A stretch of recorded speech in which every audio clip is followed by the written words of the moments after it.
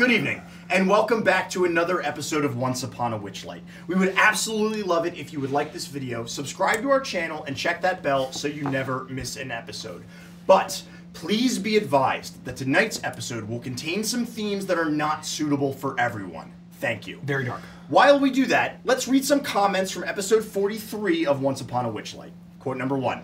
I could feel the awkwardness and passive aggression when Gideon kissed the pixie to get his flame back, and Kremmy's just stirring the stew, which somehow then turned into Gideon becoming a Home Depot.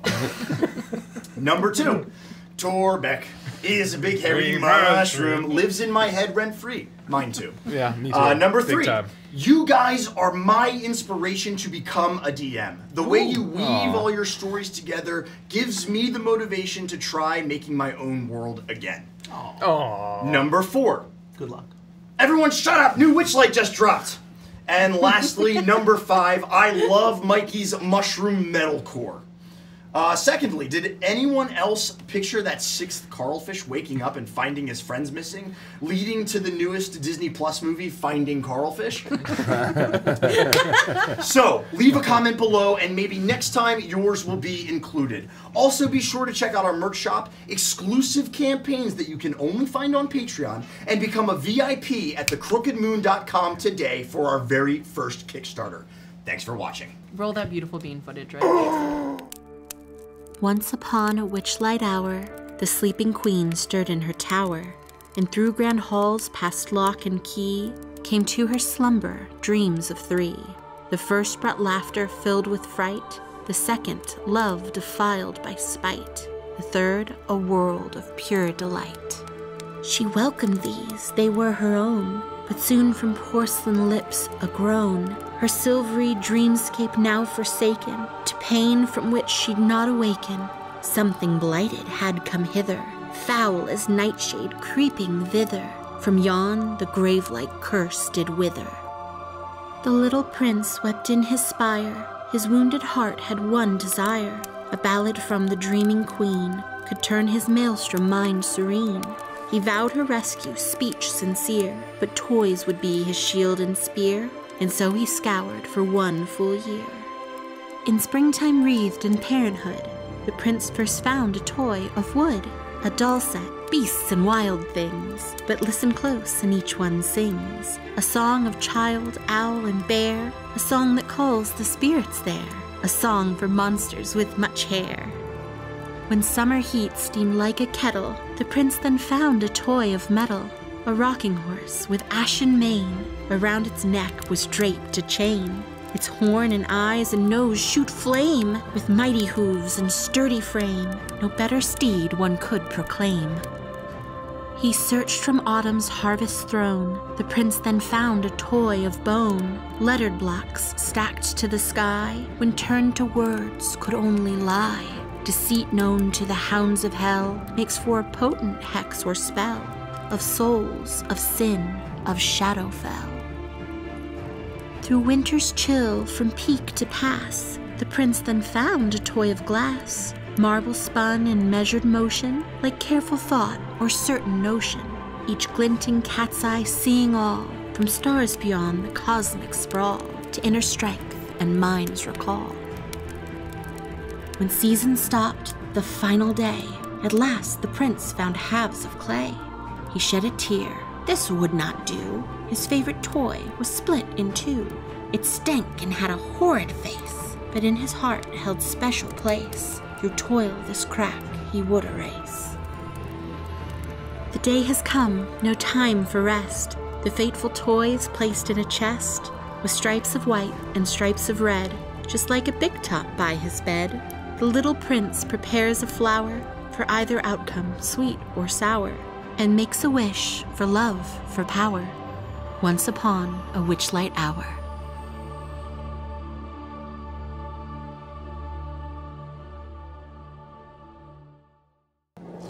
The sands swirl around you as the sun blazes overhead. You're standing in a stone circle of mushrooms, carved out of limestone and painted in bright paints, the brushstrokes still visible, though weathered by both sand and time. Around you, the desert stretches for as far as the eye can see. The only thing that breaks up the monotony of the sand are 2 large obelisks off in the distance that reach towards the sky.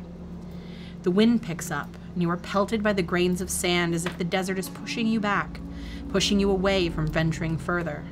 But eventually, the wind calms and relative peace returns. Sweat beads on your brow, and you feel the heat drying out the flesh on your lips. You instinctively yearn for water, but none can be seen. It is just the 8 of you, the scorching sun, and miles of sand before you.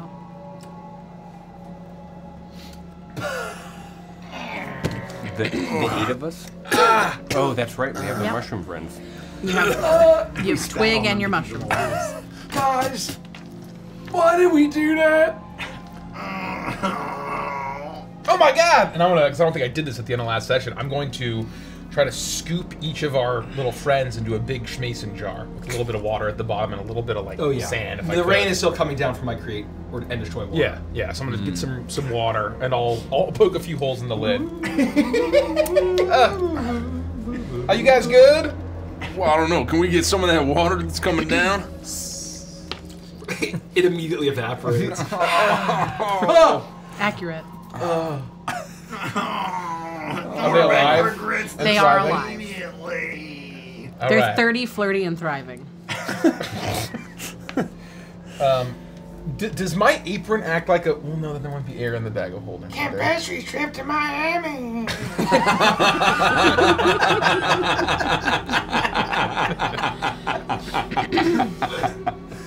I'm sorry. Who wants to hold on to these? I shouldn't be responsible. Why is Mr. Grammy looking at door back? I'll take care of them. I can put them in my pack. I'm gonna remove my robe anyway. It's too warm for this weather. Does that mean we can all get naked? Torbeck's sweaty and damp. Well, I think you can, dress for the occasion. Just don't fucking get naked. Yeah, you gotta remain covered. Alright. Torbeck would probably take off his coat and what he could take off of his shredded, horrific shirt and just wear his amazingly awesome striped pants. The tube then becomes more visible. You guys can see more of it, right? And see I don't think that we're in the Feywild anymore. How do you know that we're not in the Feywild? What if this is some like desert area of the Feywild? Maybe we're in Yon? Oh, that's a good point. Is Yon a desert? Did we already skip the? Well, we were in the, and then now we're fucking here. There was a third spot. I ain't never seen anything like this before.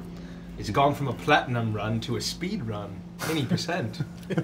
That's a good point. Thank you, Rosie. If we are no longer in the Feywild, which is my suspicion, then every minute that goes by would be potentially days in the Feywild. We may have already just, in the last few seconds, lost our opportunity to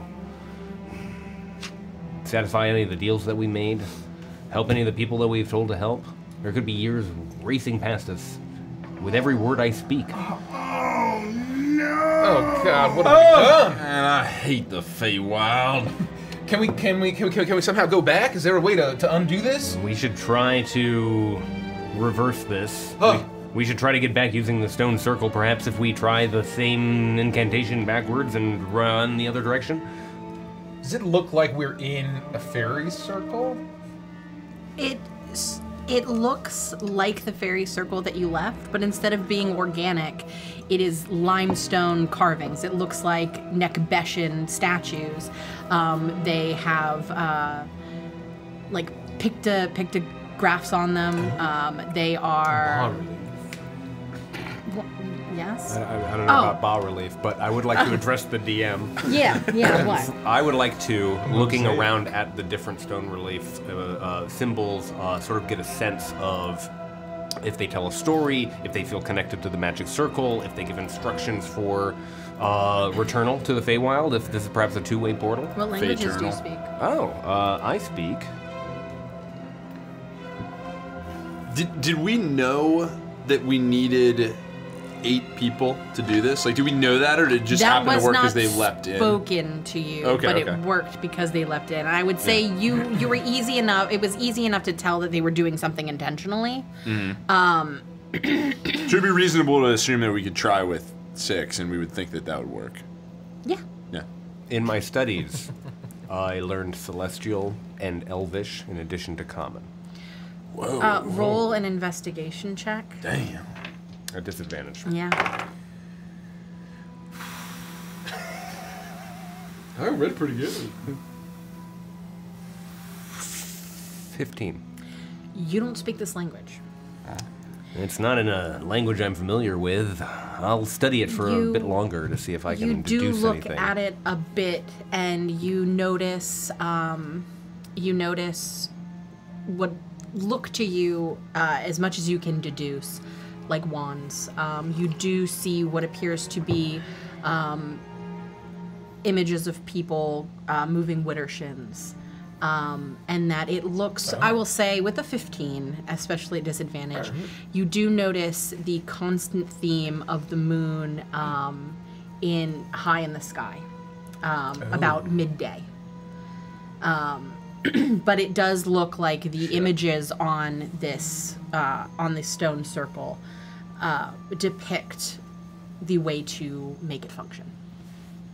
I suspect that using the circle is laid out in front of me. Yes. And you said the moon in the sky midday. Or sorry, not the moon, the sun. Oh. The sun in the sky midday.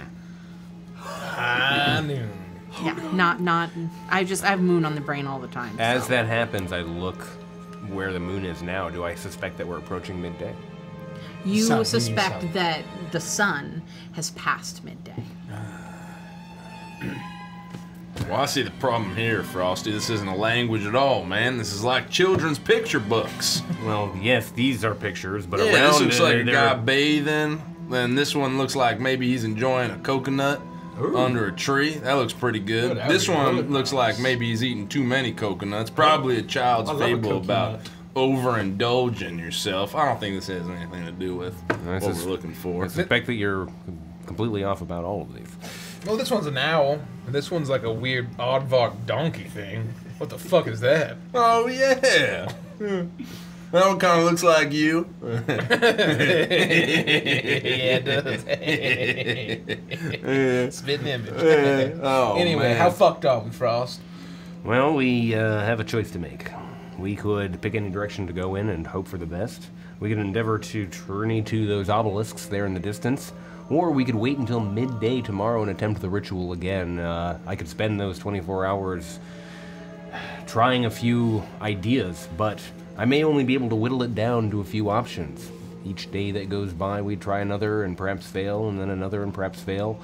We'd run out of water quickly. Eventually, we would die here in the desert. Wait, so you're saying we can't go back right now? No, I'm making that deduction. We certainly should try, but the fact is that midday is past. So. We arrived exactly when that pictograph depicts. There's no question in my mind that if we tried now, it wouldn't work. We've got 23 hours and 47 minutes to wait. Oh God. Well, they put all these like portals all over the place. Like it's got to end up somewhere. I mean, the one that brought us to the Feywild was in the carnival. There's got to be something around. There's got to be some reason it sent us here, or like some reason they have, like some crazy magic tunnel that ends up. What the hell would they need to come just to the smack dab in the middle of the desert for nothing? That's interesting. I have an idea. Does this still work? Does this still work? Over. Yes, I can hear you. Yeah. We're coming in loud and clear. I heard that if you're in the desert, you should split up. I think that what we do is, as long as these work, we each go in a direction, and we just agree to turn around and come back after a certain amount of time, and we see what we found, and that will determine what direction we go in. Where did you hear that? I heard it, somewhere. And we're right next to a crossing to the Feywild. If we split up, we could turn around and never find each other again. That's very unlikely, Frosty. Because we are, according to what the Campari and soda said is that we're back on we're back in Aventris. Mm-hmm. So Oh, it's man, there's no Feywild magic here. What, who said that? Didn't somebody say that? Yeah, we would cross back over. So yeah, that's The pixies the pixie told said you that. that the Oh yeah. that the fairy circles would bring you to the material plane. Oh, so we know memory. Man, we're dumb. Oh, I have second sight, don't I? Oh yeah, I'm crazy. So that explains that. Oh yes, you still are experiencing the lingering effects of the spores that creature sneezed in your face, correct? You are experiencing that. What's your vision? How far out can you see? I have normal. I don't have like dark vision. Crummy, quick, what do your crazy eyes see? Roll a perception check for me straight. Yeah, your eyes are like on top of your head. You're an ambush predator. I was talking to that squirrel over there. That's another one of the pictographs. Perception, you say? Mm-hmm. Hey, boomers. Remember Mr. Deeds? 16. Oh my god. That's a deep cut. That's a good movie. Yeah. I really like That's a fun movie. As Frost is talking to you about how he is deciphering the images on these stone mushrooms, you look around at the desert and you see the way the sun shines off of the sand and the way that it sparkles like gems off in the distance, the way that if you look in certain directions, the heat and the refraction of light can cause it to look like there are pools of water, but you are familiar with mirages, and they don't concern you as much as the strange glint in the sky that happens every once in a while, as if a bit of light is hitting something and then bouncing back, and it's almost for a second as if you see a star popping in and out of existence, but it couldn't be a star. It's a light. It's something, and occasionally you'll, in the corner of your eye when this happens, you'll catch what almost looks like a spark of rainbow off to the side. A kaleidoscope of colors that appears for just a split second. You don't happen to have astral projection. Cremmy, you seem distracted. There's an eldritch horror in the sky. An enchantment in the light. I see it. I look where I see he's it looking. clearly. Do I see anything in the sky where he's looking? Roll a perception check. At disadvantage? No, just Triple normally. disadvantage. Just the DC for you is different than it is for him. That's not how this game. Ow! How dare you talk back to the DM? 13. No, you don't notice anything. You look up at the sky, and it's difficult to see what he's trying to tell you. The sun is so bright and so warm that when you look up, you're shielding your eyes as you look towards this beautiful blue sky, completely cloud-free. And you look for any signs of rainbows or flashes of light or refraction or anything of that nature, and you see nothing. Don't you see it? Crummy, you're just going crazy, man. That's no light. That's just the sun. No. Don't look directly into the sun, Cremmy. A flash of brilliant pearlescence. I see every color. Okay. You don't see it? Okay. No. We just see the sky. We're in a desert. You don't think it's that? What, Gideon? You don't think it's that crazy winged beast that followed us here? Oh God. We try to get away from you. Don't think it's like flying around up there, do you? The Elden Beast of Viridian Scale? Oh gods, I don't think so. Does it I look think the it had same? more of a nonsensical, whimsical name than that. Only Cremmy was able to see the beast, and until he sees it, I don't think we're in any danger. Oh yeah, wasn't it in the forest? He doesn't live in the desert. It's a forest beast. It's like a star in daylight. Said it was like zipping in and out of reality or some shit, man. Maybe it can just. I mean, we moved over here from right where we were. He was right not too far away in some kind of shared space. Maybe he just followed us. Well, then we die. Is the Jabberjaw coming? Do I see it moving? You'll see it in one spot, and then you'll notice it behind you or No. off to the side. Oh no, it's moving all right. Oh God. Oh jeez, I think it might be stalking us. Do we go towards it, or do we go away from it, or is it all around us, Cremmy? Tell us where to go. It doesn't happen very often. So it's not like you're seeing. So I'm fine. Then all of a sudden, ah! Minutes will pass. Are you sure you fellas can't see this? We didn't experience the spores, Remy. Torbeck is sure that Torbeck doesn't see anything, Mr. Kremmy. Torbeck is worried about you. Okay, it's fine. I'm just gonna try to ignore it. It's probably nothing important. All right? I don't think we can follow it. I don't think it's trying to lead us in a direction. It keeps moving around, and I only see it occasionally, but it's gone now.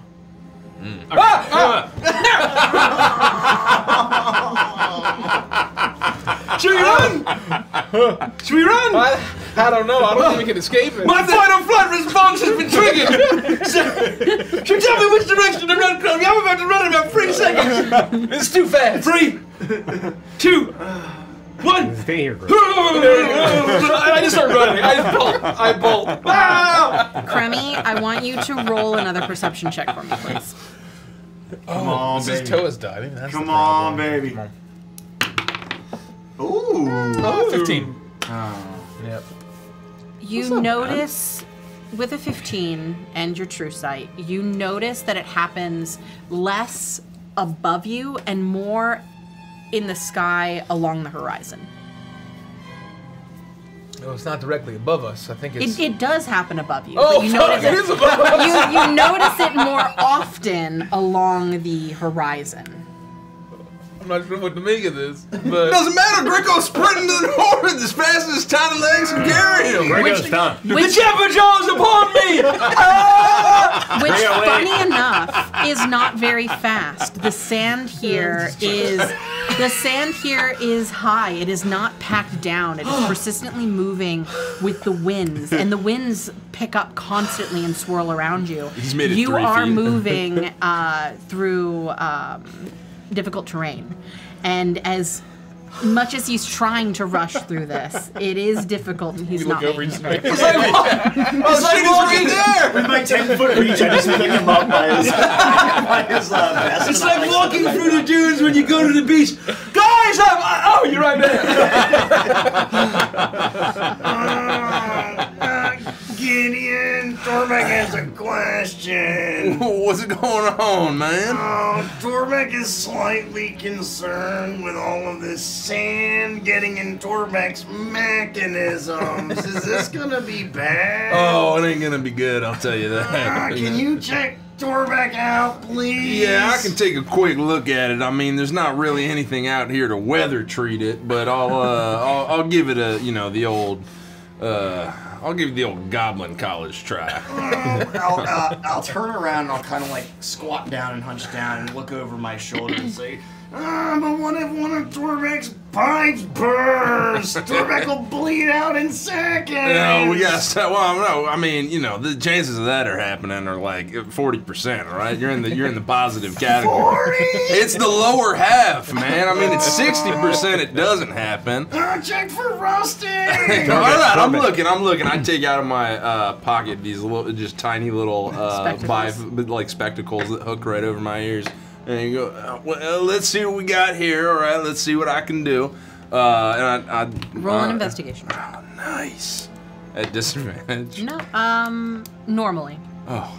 This isn't a tech you're super familiar with, so I would Not normally even with give you Fey Engineering disadvantage for on it. Well, you Dummies? haven't finished reading the book. Twist You it. can barely read. I'll twist it. So I would I've normally had the give book you. for 40 sessions. Have you taken the time to read it? Nah.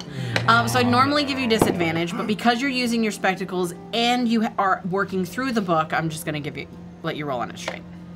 And what is it? Just investigation? Yeah. I'll step up. The old Goblin try. I'll take a look too. Now that you mention it. Yeah, step up here. Roll with See what you can. Yeah. Having Gricko look at it with you does not It's not increase your helping chance to anyway. figure it Well, out. good try. Torbeck. Good try, little green. Do you suspect that your blood's been replaced entirely with Witchlight? Okay, all you needed was a 10. So, you look at this, and though you're not familiar with this tech or how it works, I understand perfectly how this works. All right, we can figure this out. exactly. You check the seals. You check the spots that it is that these vials are connecting with Torbeck's skin. And you check to see that there's no sign of rusting, that there's no sound of leaking, that there are no remnants of witchlight on the outside of these vials in any way. And then, with your spectacles, you get in even closer to see if you see any grains of sand inside of the vials. And you see that they are perfectly sand-free. Well, you're looking good. Oh, thanks. One last little treatment just to make sure nothing gets in. What are you doing, idiot? Try not to enjoy this, all right? We're just lubricating the end point so that, hey, come on. This is just so no sand gets in, all right? Yeah, Big well, Red, yeah. I think I've found the problem. Little Green, there ain't no problem here, man. No, there's a bunch of fucking tubes all over the place. There's a problem. Look at all these tubes in you, Tobeck. I figured it out. No, in the engineering world, we say that ain't a bug, it's a feature, all right? It's just how it fucking works. Well, thanks, Gideon. Yeah. Torbeck has peace of mind for now. You're looking good. You're not gonna die to this thing exploding in the desert. I mean, probably the desert itself, but not this thing exploding. Almost certainly you'll die of thirst. Way longer. Sooner, before anything like this. I mean, this has dropped down to at least 37%. That's comforting. Oh, and they say that dying of dehydration in the desert is like only the third worst way to die. What are the others? Being torn apart by a bear is number 2, and number 1 is drowning. Oh, and there's being burned alive, so it's 4th worst. That doesn't sound too bad. Acton Longscarf did 2 of those 4 you mentioned. Oh, yeah. I don't know if you know this about me, but I'm an empath. So I am uniquely qualified to tell you that he died in terrible agony. It took my empath nature to tell that he died in terrible agony. It was double pain.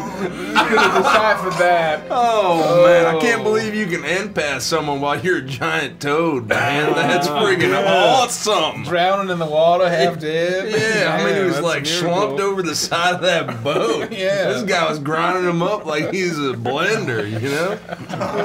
Like a fey ninja I especially blender. know because I'm a Gemini. Torbeck doesn't know what that means. I'll pull one of the Schmation jars out, and I will look inside them both to make sure that our mushroom friends are still alive. They are. They are. Can you understand me? Can you speak? They seem very, they seem like they are recovering from the severe dehydration that they underwent by I'm going to coming keep here. you wet and in the shade. Perfect. Can you say something? Can I understand? Do I recall? They hum at you. They hum But at they, me. you know that they don't speak, they don't have communications. They sing songs and dance in response. They don't seem like they have the energy to dance, but you can see their eyes fluttering a little bit and they hum at you. I will endeavor to sing a song if you would answer some questions. Do you know where we have been spit out? Do you know the connection of the circle you were dancing in and this place? Is there any information that you can convey? They hum in minor. They switch. Okay, well, Hootsie. Okay, there you go. What the hell is so scary about that thing, man? God, you haven't seen it, kid. Oh, where's your lily pad, Frosty? It's like an evil eye. I have it here. Watching us, here. watching every I'm move. gonna unfold it and try to like form it You- into like the tip of a giant sun hat. You unfold it, and as you try to form it into a hat, it begins to crack as it dries out in the heat of the sun. Put it back, put it back, put it back, put it back, put it back. I will, I'll take out what water skin I have, and I'll just give it a little bit of a drink, and then very carefully, I'll cinch it up. It'll Okay. stay here. Hootsie, oh, you gotta put on your sunscreen. I'm just. I know that What it's is covered that, in Gregor? feathers. Oh, It's just cooking oil. okay. And there's the rest of our water. Drink up, Hootsie. Stay hydrated. Do I see anything else on the horizon Keep the besides shade. the creepy flashing No. specks? And the Just- obelisks. Oh, the Just- obelisk. The obelisks are off towards the north in front of you. It's not a direction that you have noticed the lights. Hello. Well, I don't see it flashing to the north where the obelisks are. Maybe we want to get away from it and head that way. Or maybe we try your splitting up idea. I mean, I hate to say, but that's not the worst idea I ever heard. Unless we're being hunted by some crazy eldritch eye Well, that's I mean, popping out all over the place. What if it's just waiting to pick us off? Yeah, Gideon's right. As long as we maintain our faculties, I'm not too worried. That would be a true terror, but until we start to truly lose time, everything seems to be complete, seamless. I remember being in the forest, in the Mushroom Circle. I remember arriving here. I remember our conversation, with the exception of Gremmy, who's under the influence of whatever's happening to Gremmy. It's drugs. We're okay.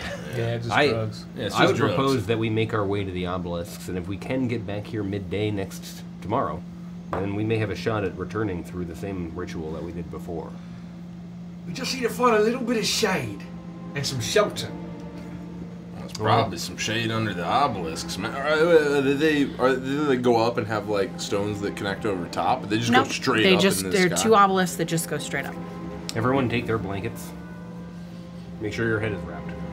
I'll use all my blankets on Hootsie. Yes, I saw. I have a second blanket here for you. Oh, thank you. I can add it to the rim of the hat. You need it extra nice and No, floppy. okay. Okay, here are your giant, comically large sunglasses. Okay. Oh, the sun is so bad for children. I'll take my jacket off and I'll hang it over my head. Is this gonna be good enough? You have a hat. Dude, he doesn't have a hat anymore. No, you Oh, you got your hat You got it back. back. Yeah. When Frost said to wear some sort of thing on my head, right? Yeah, you can put it under the hat. I guess I could. Would I get any kind of sense that I don't feel as bad? Where I'm No, you feel just as bad as everyone else. I was gonna offer you my blanket, but in retrospect, fuck that. It's hot out here. You're used to flame and furnace. This is just after Don't say midday muggy. in the heat of the desert. This is a dry heat. It's you've been to. Actually, I will have you roll a perception check at advantage because you are a fire genasi. Ooh, don't He's mind. 40% fire. I'm at least. Oh, Big money. Natural 20. Oh, What was the probably for the You total. have been to Neckbet before. In your travels, all of you have been to Neckbet before. When you were originally looking for eventually what you found, but when you were traveling as the carnival, you went all over the place scamming people. That's and true. Oh, that's true. Neckbet is a place of old money, ancient money, gold and treasure. And you knew that it was an opportunity to make a lot of coin. Though that didn't happen for you while you were there, Classic. you have been there. You felt the heat of Neckbet in the summer. And this heat is significantly hotter. This heat is different. Wait a second, I remember this place. This is Neckbats. And And it's way the hell hotter than it was last time. And I didn't like it the first time. neckbed. That's what I said, Neckbats.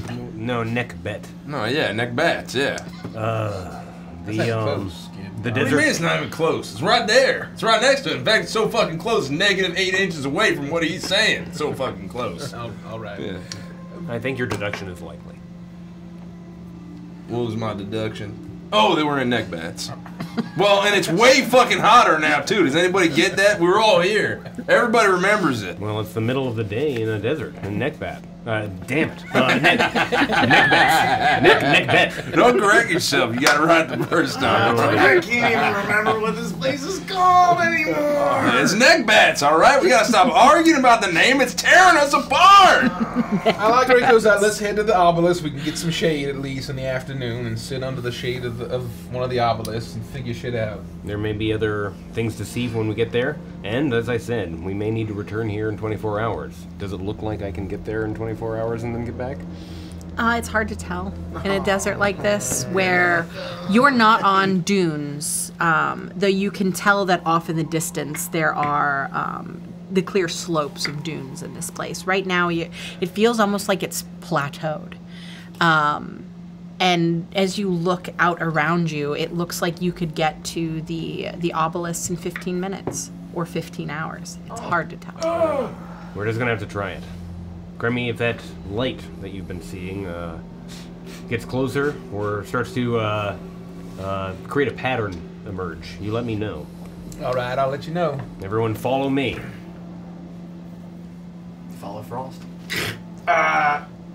Hey,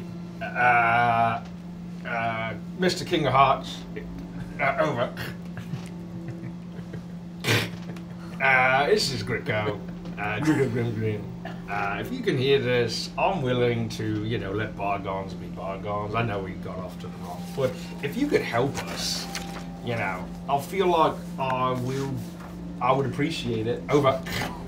New Sending Stone, who dis?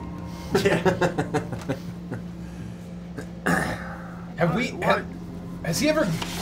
He's not responded to He's anything. never communicated with us before through... No, but you also haven't attempted to communicate with him through it either. It's worth a shot. And you say this, and you all listen. The sound of swirling sands is swirling around you. But there is no response from the other end. I'm sorry for saying that you look like the kind of guy who would play guitar. No, it's and break fine. up Thank a you so band. much. Over. You know, I really appreciate all the help. If you can hear this, you probably can't, but we'll be just fine. Thank you. I appreciate that. Tell him that Torbeck is also here. Torbeck is also here. Thank you. Oh yeah, good idea, Torbeck. Cremmy's also here. So is Gideon. So is Frost. So is Uchi. So is Twig. Well, she's a bit of a marionette at the moment. And then we have two new Campari friends. Companions. is Over. funny. What? Oh, companions. Campari. Over. Is that everybody? They're campestries. You walk through the sand. This is a disaster. We're gonna die. You walk, and you are all just walking with just the things over your head? Yeah. We're also doing the An special hour. walk that makes sure that we don't attract any sand dunes. Or worms, I should say. That's not a thing. So you walk for an hour. Oh, you're talking about from Dune. Dance. I was like, what are you We're talking doing the about? sandworm dance. We don't want to attract the shy halloot. Yeah. No, I get you. I thought he was talking about something else. What do you know? It's not in this campaign. Yeah, no, I get it. It's all right. It's all right. It's all right. okay. It's good. I'm not on my game Yeah, I mean, you did fuck up royally before the session 2 or started. 3 times. Yeah, it's pretty At bad. least. It was horrible, and I don't think I'll ever forgive you. But you walk for about an hour. The sweat is coating your bodies. Your lips are dry and chapped. Your mouths have no saliva left in them. As you look out at the horizon, and the obelisks look just as far away as they had when you had started. But all around you is the shimmering dance of mirages of water. And though you know in your heart of hearts that those pools of water aren't real, you're so thirsty that you want them to be. You yearn for them to be. And I need you all to roll a Constitution saving throw. Uh-oh. Saving throw. Uh-oh. That's pretty good. Oh boy. I got an 11. I got a 19. 19. 11. Oof. Could I be endeavoring to strengthen my mind using a cantrip called Resistance, which lets me add a D4, or should I? I hate you, so no. Okay. No, yeah, of course you can. Of course you can. Of course. Oh, this is. That's fine. I'll just take it. That's acceptable money. No, it's not. Don't fucking say that. It's not acceptable at all. Oh, now I roll a 20. Fuck.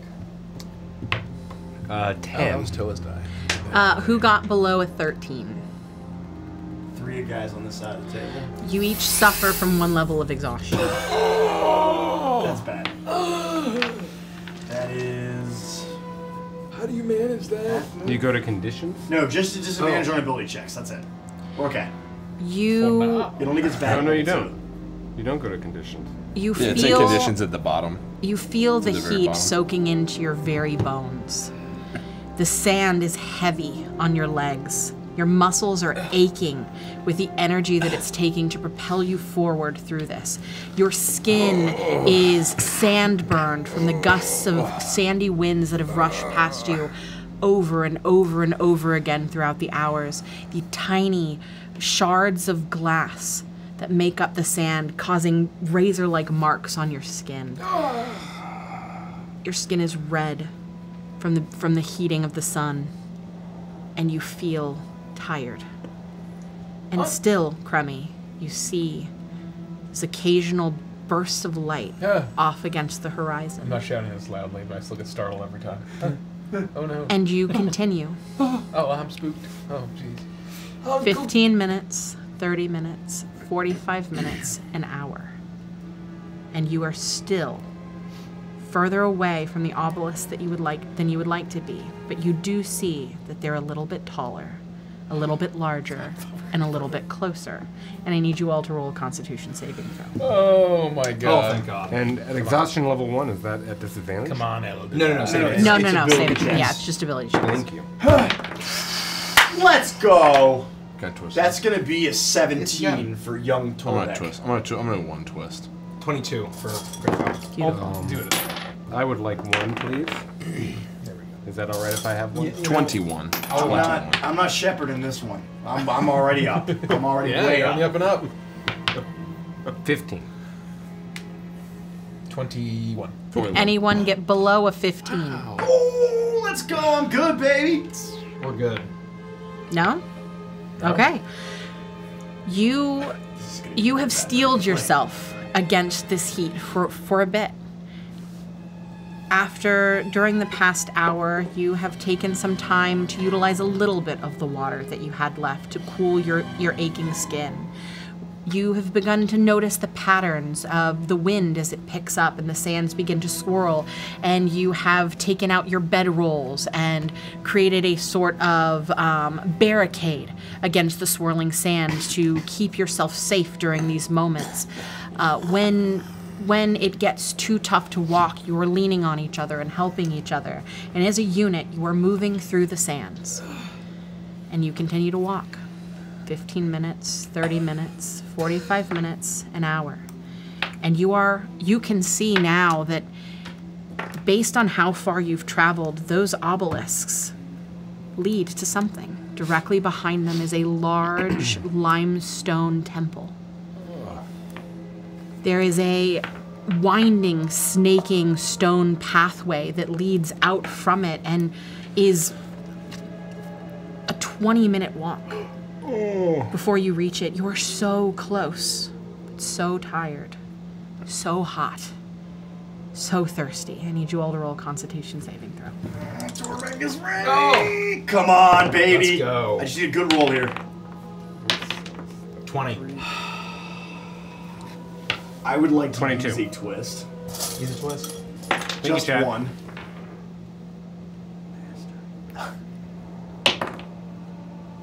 It's not enough.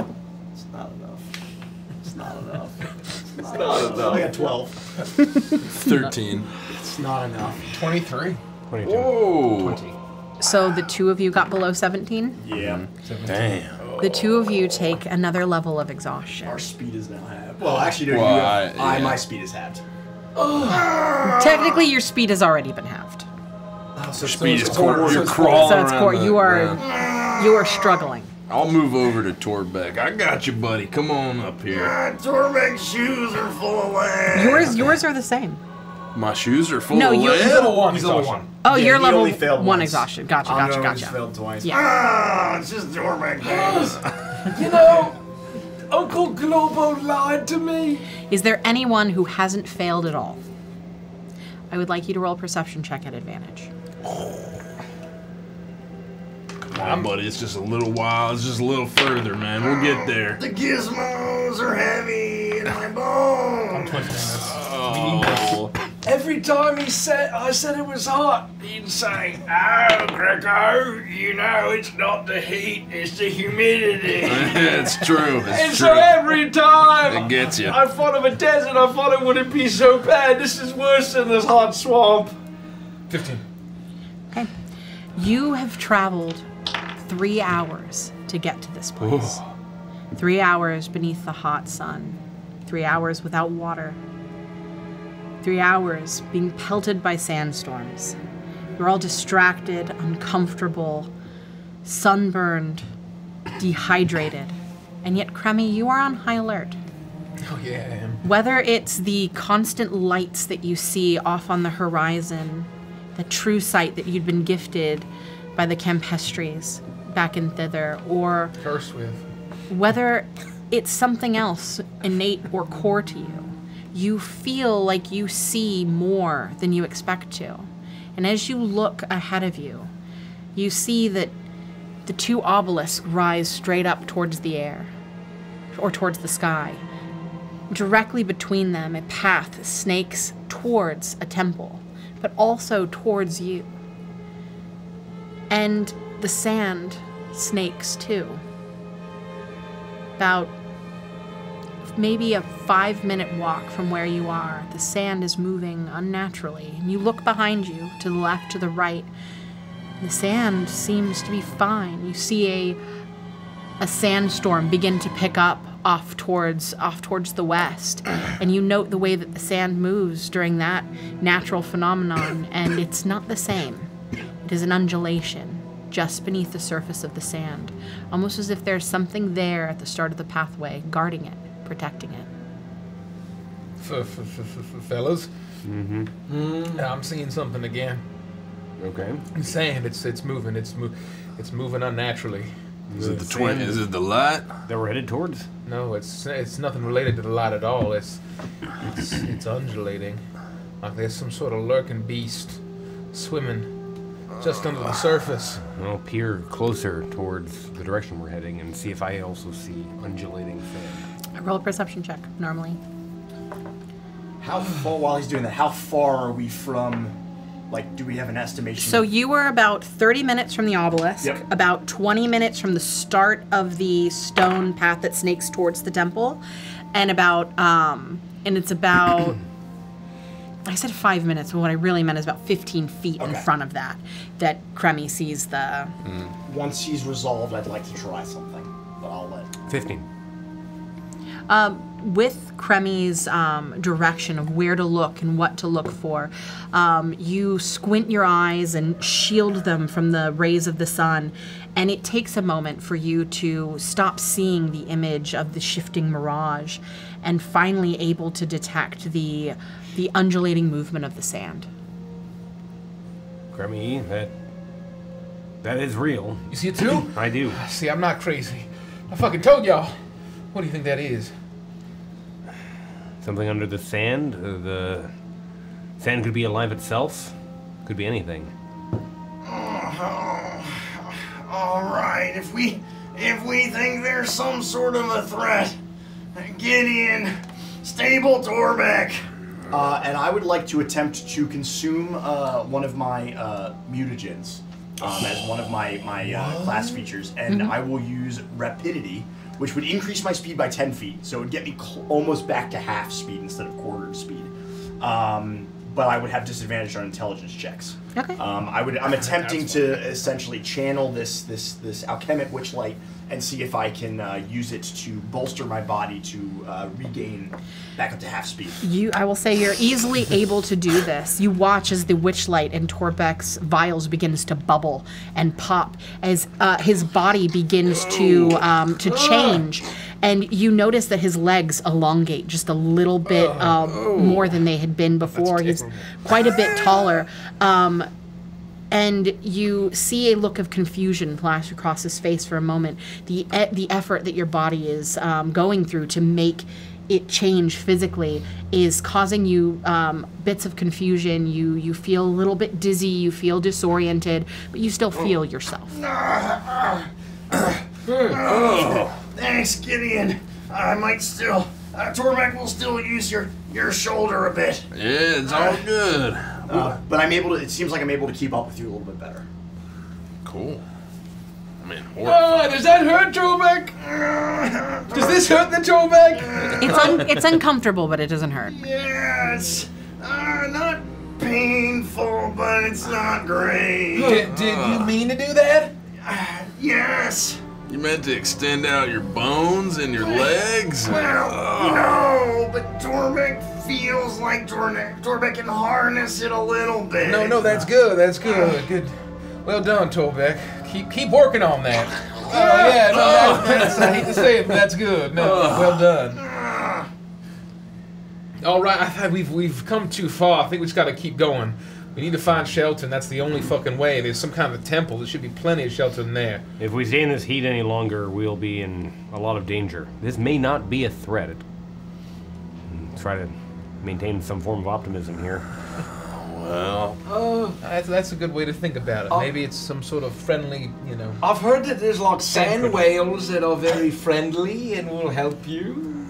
Maybe it will grant us a boon if we help it. Let's approach. Friendly space whale, it's your best mate. Normal pace. Ain't no other way but 1 foot in front of the other. So how are you approaching? Just normally?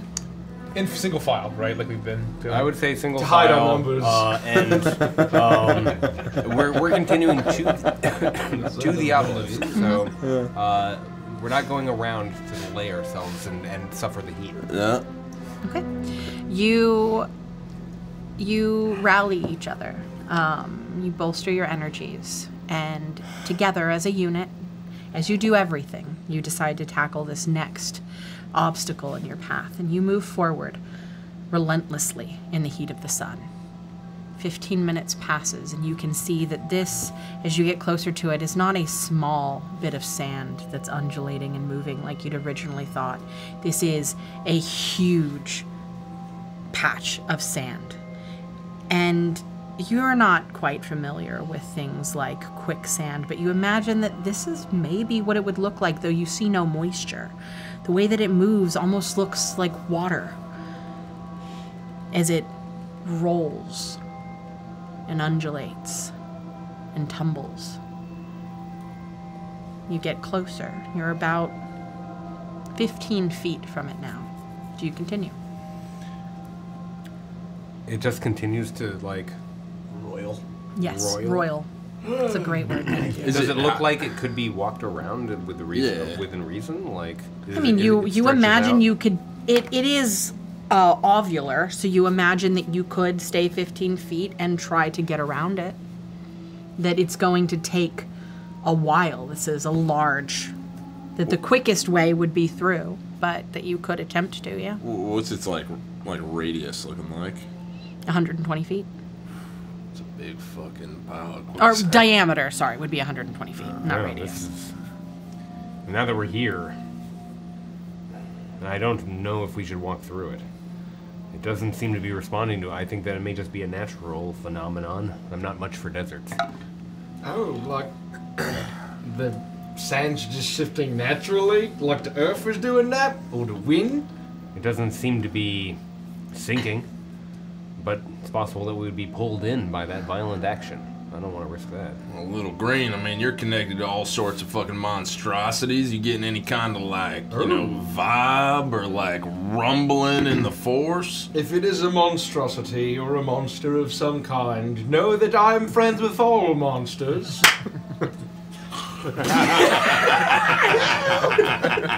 Are you amplifying your voice to do this? Or you're like speaking louder than I will say, Gricko Grimgreen is friend to all monsters. We wish you no harm, and we wish to help and become united spiritually. With you, great sand monster. The sand begins to turn and roil more violently. It begins to expand larger and larger and larger. And in the very center, you begin to see almost like a sand whirlwind as a huge hole begins to open up. And then out of it, what looks to be a gigantic cobra. But no, not one cobra, but two, and then three. And as you see its body propel itself forward out of this gigantic den or burrow, you realize that it is a single cobra, but with 3 heads. I need you all to roll for initiative. We made a mistake. Oh yes, thank goodness it is a monster and not a beast. How do we still not have that? Is initiative an ability check? It is. It is. That's what I thought. Oh. All right, who's who here? Okay. Initiative. So- I need 20 to 25. 24. Jesus. 15 to 20. 17. We have Gricko, 10 to Cremmy, 15. Frost, Gideon, Torbeck. 10 to 15? Okay. Oh, sorry, 15. Okay. And then Torbeck and Gricko, what did you each get? 9, 8. Dude, Wow. what's your initiative? Look at that. Put them in there just Nice. basically perfectly. You look out as this creature emerges from what was clearly a subterranean snake's den, and it rears all 3 of its cobra heads back and hisses loudly at you. But you notice the sand is still burbling. The sand is still roiling. There is still something beneath the sand itself. As this thing rears up towards all of you. Frost, it is your turn. I will immediately. I'll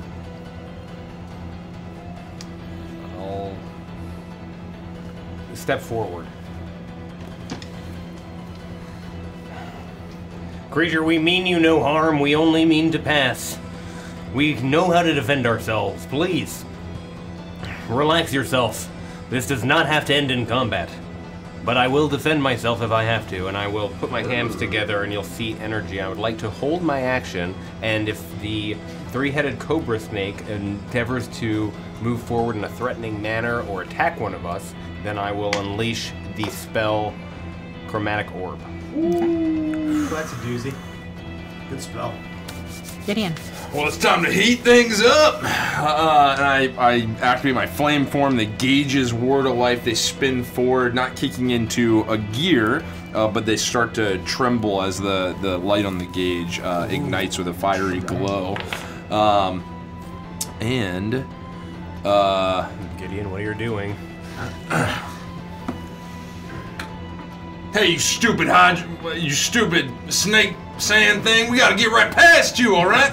Move on out of the way, or you're gonna get moved. And I attack it. Gideon, no! It's a friendly monster! Oh. Too late, he already did it. I do it. He's Did I get attacking. any sense that it was Natural. Oh! I bounce on my feet a you little leg bit. it through the sand directly.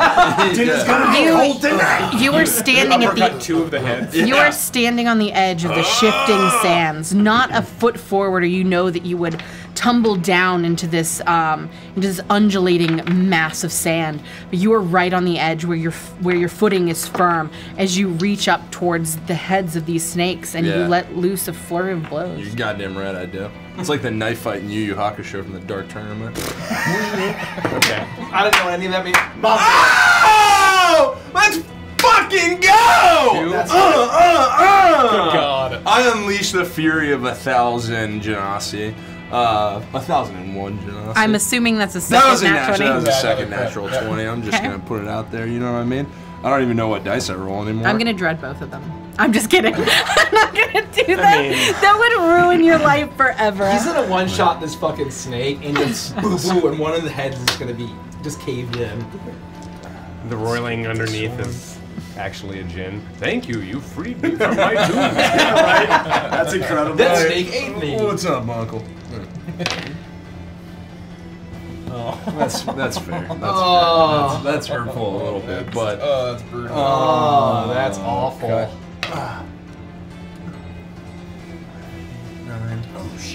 13, 23 points of damage. Plus? That's one, right? no, that was isn't it? You should roll at least 4 dice. That was 4 dice. Yeah. That was 40. Was it? Yeah, Yeah. There's rolled 40. Okay. 2 or 1s. You So I don't. Let me just make sure I don't plus anything. Take extra. Add strength? Add your strength modifier. Well, it's So What do you mean? Yeah, plus 5. yeah. So I did. Yeah. Okay, The 4 dice For each in one. total was like 13. Okay. Yeah. 23, yeah. So 23. And then it would also take 6 damage. Wow. 6 flame damage. You rolled 13 on 48? so it's gonna take 24. so it's gonna take 6 more flame So damage. It takes 24 damage. No, So it's gonna take one more It damage. takes 1 more damage. You didn't Have you to used say your it, bonus action? But, well, I flame form as a bonus Okay. action. Just Yeah. making sure. You rush Must be forward. babysat over here. You rush forward through the sand and you unleash the beast within and you slam into this thing, punching directly beneath its jaw. And you watch as the first head snaps back as you go in with the next hit to the second head, which also snaps back. All of the heads turn and you are directly in front of them and the only one in front of them. So all of the heads are going to lash down on you, and all 3 of them are going to make bite attacks. Nice try. The first one is going to miss. The second one is going to hit. And 16. 16 would miss. Okay, so 2 of them will miss. Oh. I need you to Nice. make a Constitution saving throw. Are these normal That's nice. attacks, or are these some kind of weird ability attacks? Just a They are bite question. attacks. They're normal bite attacks. I'd like to activate a gauge. I'd like to activate heat gauge 1. Okay. And as which head's coming at me that I think is gonna hit? The middle head. As it's coming The one down, you didn't punch. I lost my training whistle, but you'll see it. You'll see if you can. You'll see. It's here. It's right over behind you somewhere. Yeah, it's behind the pig. I just saw it in session. That feels good. I gotta say. I thought I lost it. For like weeks I looked for it. You see as the gauge kicks into heat gauge 1, the chains rattle and they whir to life as they swing up and they leash around the neck of the Hydra, and I redirect its bite attack onto one of its other heads. Nice. I'm going to cast Chromatic Orb. Listen, when I go Gear 5 and I start bouncing, the whole desert shakes. Yeah. Yeah. Also, Gear 5's like level 20. So. That one, okay. Yeah, you are able to do that. I will next time consider dreading your natural 20s. I will cast Chromatic Orb as soon as I see it attack. Yeah, of course. Let me just make sure that ain't some That's going to be a bullshit. 23 to hit. Nice. That hits. Okay, I'm going to do... Oh yeah, we'll do it after the chromatic orb. action that nobody uses. It's pretty rare. We've used it a handful of times. I love holding actions, and I do. It's not, yeah, it's what's I'm it going to called, do the prepare? 3d8 cold damage. Ooh! That's going to be Nice. Pretty good. Nice. 17 points of cold damage. As I turn this into what was swirling between my hands into literally a perfect, like one of those spheres of ice that you would put in a whiskey glass, but the size of like nice. a softball, and I just hurl it with my mind, and it slashes into one of the heads or wherever. You do this doing a significant amount of damage. All of the heads rear back and hiss out at you as they are writhing and moving in a very predatory manner. Their attention still seems to be focused on Gideon, him being the closest in proximity. You watch as the middle head rears back and begins to make this strange hissing, trilling sound in the back of its throat. You can see this spot on its neck where there's where it's vibrating, and you begin to hear buzzing, not buzzing, clicking, like the sound of clicking mandibles. As you see 6 swarms of scarabs spill up out of the undulating sand and begin to move around all of you. They're going to. They have the movement speed to have at least 1 on each of you. There will be 2 on Gideon.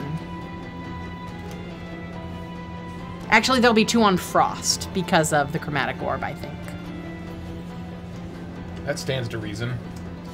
Based on sound and who's making the most noise. They are all going to make their attacks, so there'll be 2 attacks on Frost. No, thank you. That's not very nice. I'm fine. I'm assuming 11 doesn't hit. It does not. But I'm assuming 17 does. Oh, where's Hootsie? It does. Gricko, that's gonna hit. Can you grab the Hootsie man? Does an 18 hit on you, Torbeck? It does. Do you need a mini? Is it over here? Yeah, it's just there. Does a 16 hit on you? On Tommy? me? Actually, no, it does not. Okay.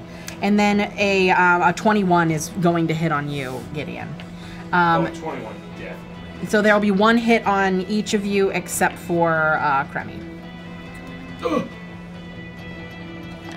Frost, you are going to take 3 points of damage, and I need you to make a Constitution saving throw for me, please. Yeah, sure. Gricko, 2 points of damage and a Constitution saving throw.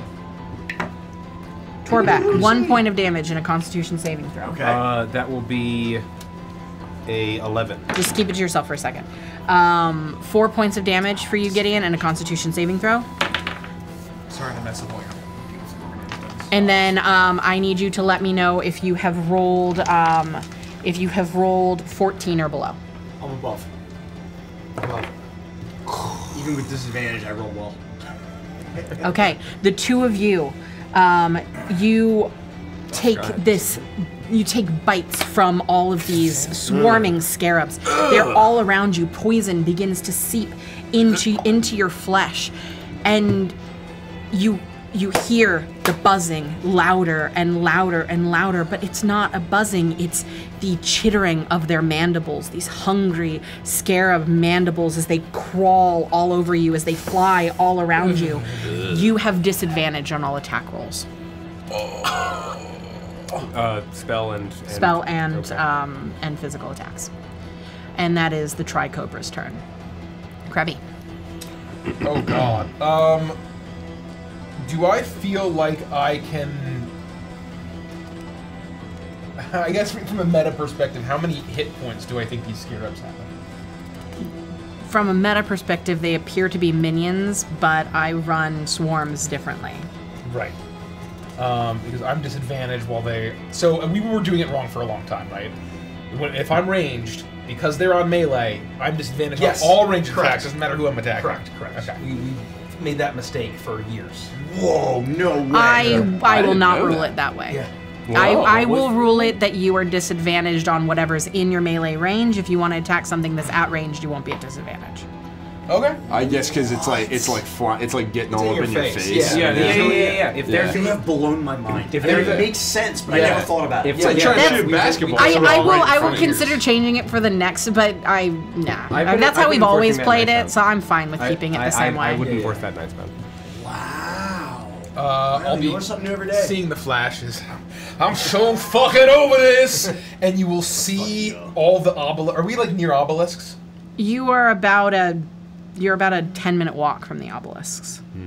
You will sort of see our long shadows and all of the darkness that we're making on the bright sun. There's not a whole lot of shadow because the sun is still high in the sky, but you see little bits of it start to sort of slither towards me, just for a split second as they it kind of crawls up my feet and covers me in shadow as I turn almost into a silhouette, and then you'll hear ominous jazz start to play very faintly as neon lights start to sort of highlight with glyphs appearing on my skin and clothes.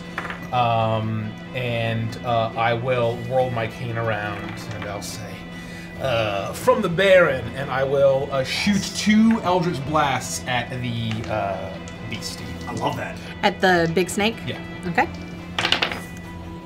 Okay, I don't know what the AC is going to be, but... Son of a gun. That will be the lowest is a 14 to hit? 14 misses. Okay, and then 21. That hits. Okay. So, I will do 1d10. 8, 9, 10, 11, 12, 13 points of force damage. Okay. And then, I barely used this feature. I gotta make sure I'm doing this right. And then I gain 10 HP, that's fine. It needs to make a wisdom saving throw, or else it's frightened of me until the end of my next turn. Nice. Natural 20. Okay. Good try. Good try. Passes. So that's it. I shoot it once. Oh fuck! Ah! And I'll start like swatting at the scarab. The eldritch magic sears into its skin, and you see a bit of neon flash against its scales for a second before it turns to smoke in the heat. And the snake lets out a loud hiss at you, and all of the scarabs begin to buzz and vibrate and clack their mandibles together, as if incensed at its anger. Ooh. Gricko. So, do I know what this is? I don't know if it's a monstrosity, or is it something that I would know? You could roll a survival or nature, I guess, to see what you know about it. Skills. 17. Oh. 17. Oh. Well done. Let me see. Basically, what I'm trying to ask, is this something that I would need to fight, or do I feel like there's some other way to, like, not kill all these guys? So, do you want to know what kind of creature it is, or you want to know whether you should fight it or not? Both. I mean, basically, I'm trying to think, is this something where I'd be like, oh, it's a misunderstanding? I would say it's very clear it's a monstrosity. Yeah. And it does not seem... wait, what was the roll that you got? 17. With a 17, looking at this thing, I would say you even take a peek down into its lair. You can see, now that the sands have parted as it slithered out, that the entire floor of it is littered with bones. Where it's positioned is clearly beneath the pathway that leads into this temple. I would say it's very easy to tell that this is some sort of guardian and that it is not willing to let you pass. Wow. Sorry, buddy. Alright, I am sorry, Great Temple Guardian, but you need to die. Thus is the circle of life, with a little bit of yeah, and I'm going to go. With a little bit of yeah, I'm once again, my great froggy myth will appear, my spirit above me, and lash out with his tongue. That's 30 feet, right? Or do I need to get a little closer? You can move 5 feet. You're totally good. You're probably okay though. You're still not going to take an attack of opportunity. Yeah, so yeah. I'll move there. I'll move there.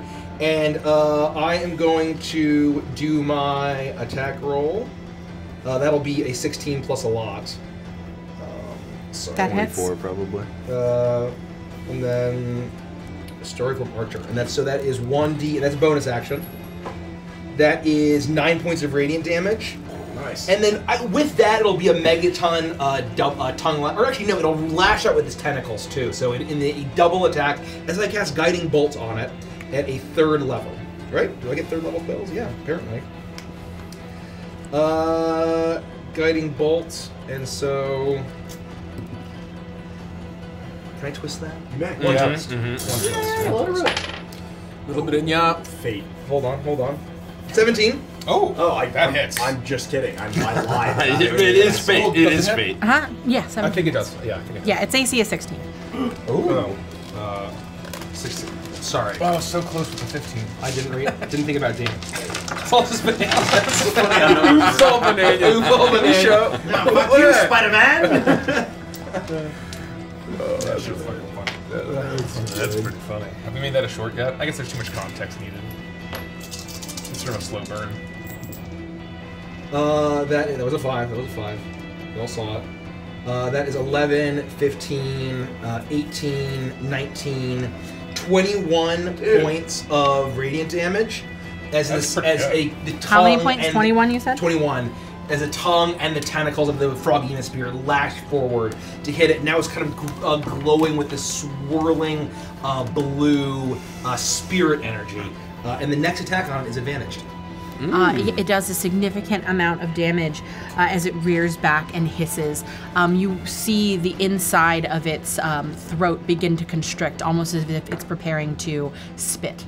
Nice.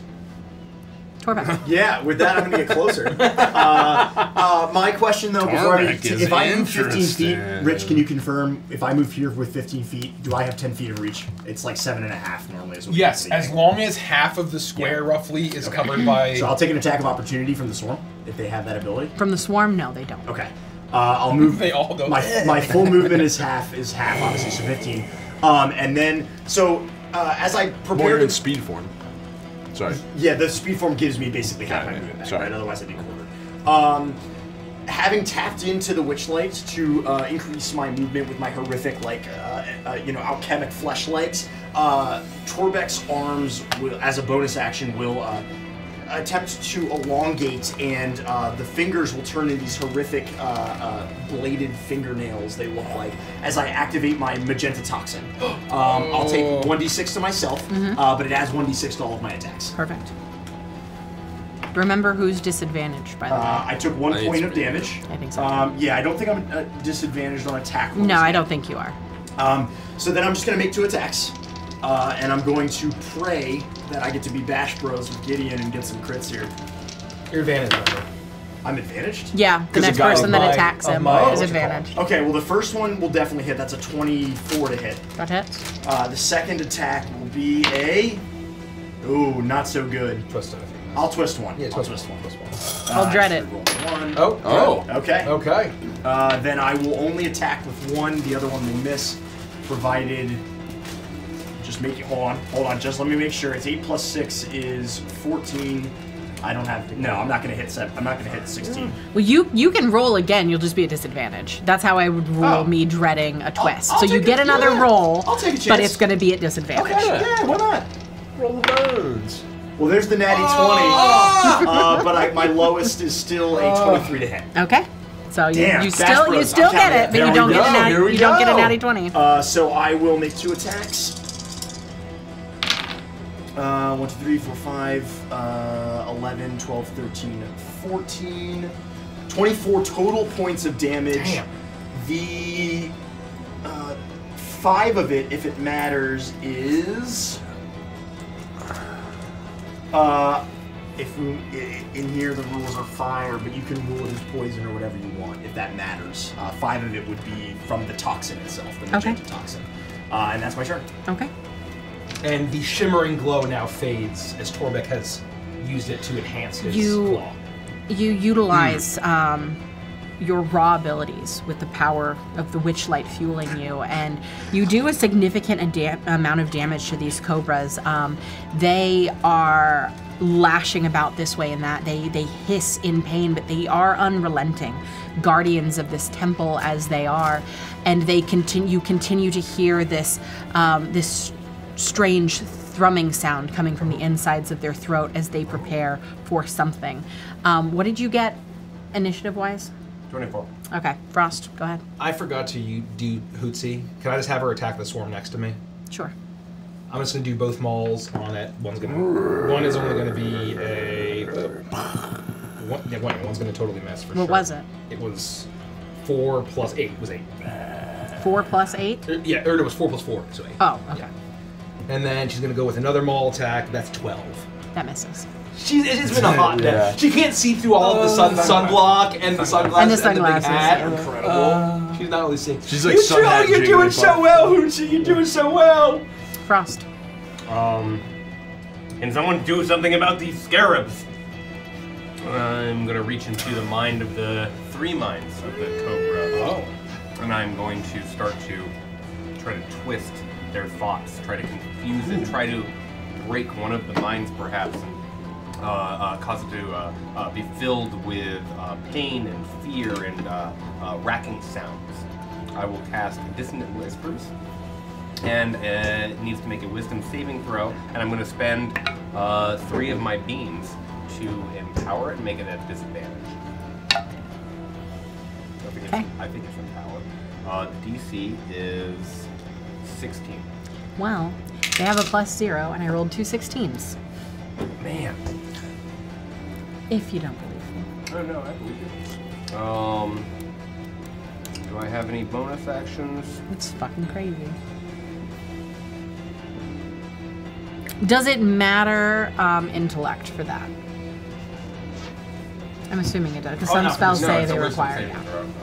That's all that happens. What's the fireball? It's within 30 feet of me.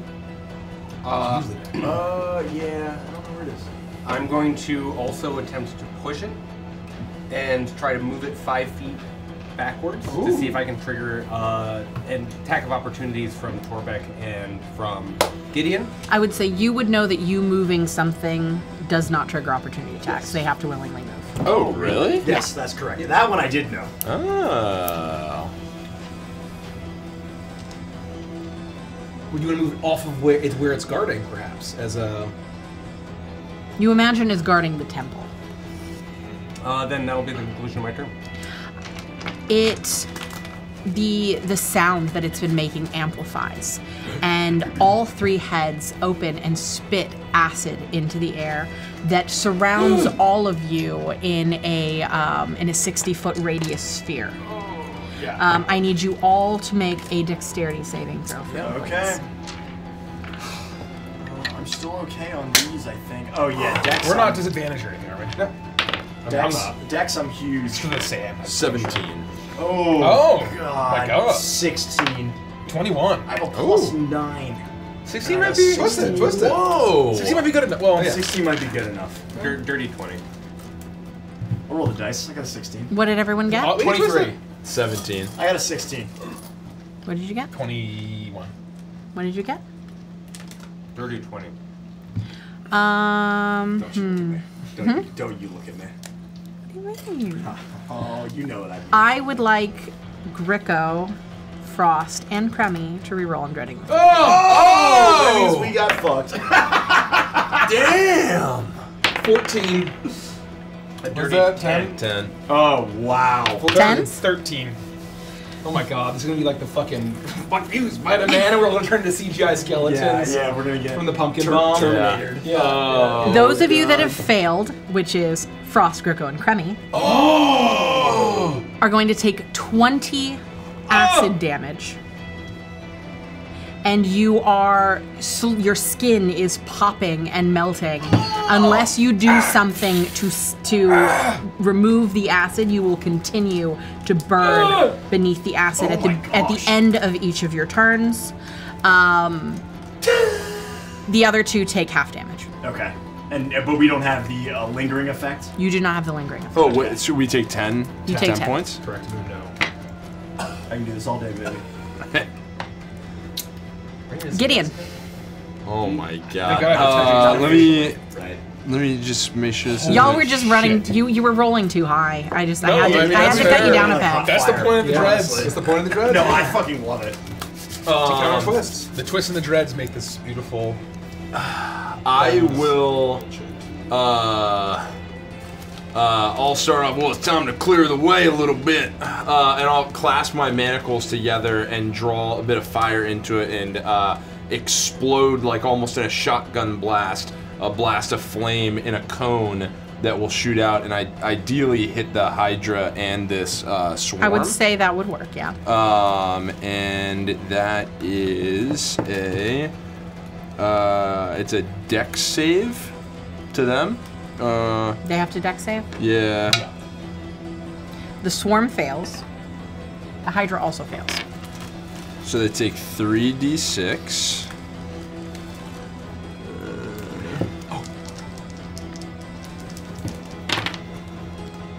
So 5 damage.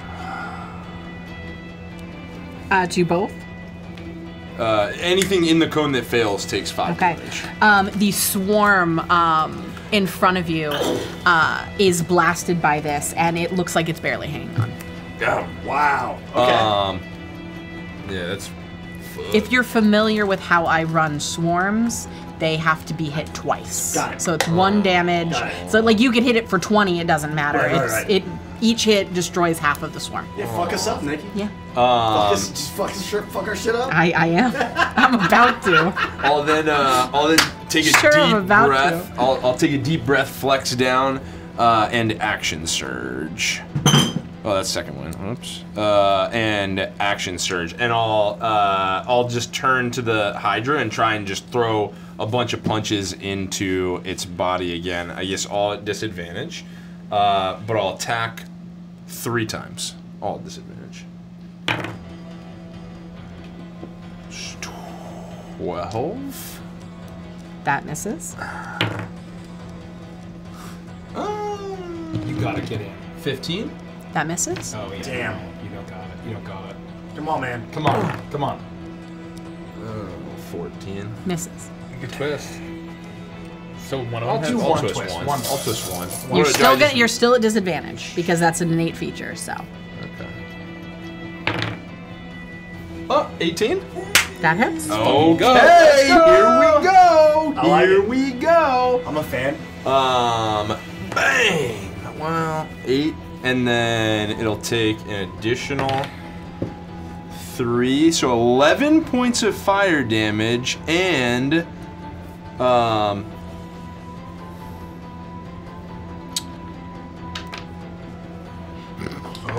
Here he goes. I activate gear 2. Let's go, baby. Once again, the chains rattle as steam fires out from my manacles on either arm. They shake and they tremble as they launch out and lash around the body of the Hydra, dealing an additional 7 points of fire damage, and it has to succeed on a strength saving throw or be restrained for 1 minute. Ooh. Do your chains like lash out. 18. It beats it. So the chains will lash out, attempt to wrap around the body, and the Hydra just inhales deeply and snaps them off. You attempt to. You all watch as steam begins to rise out of Gideon.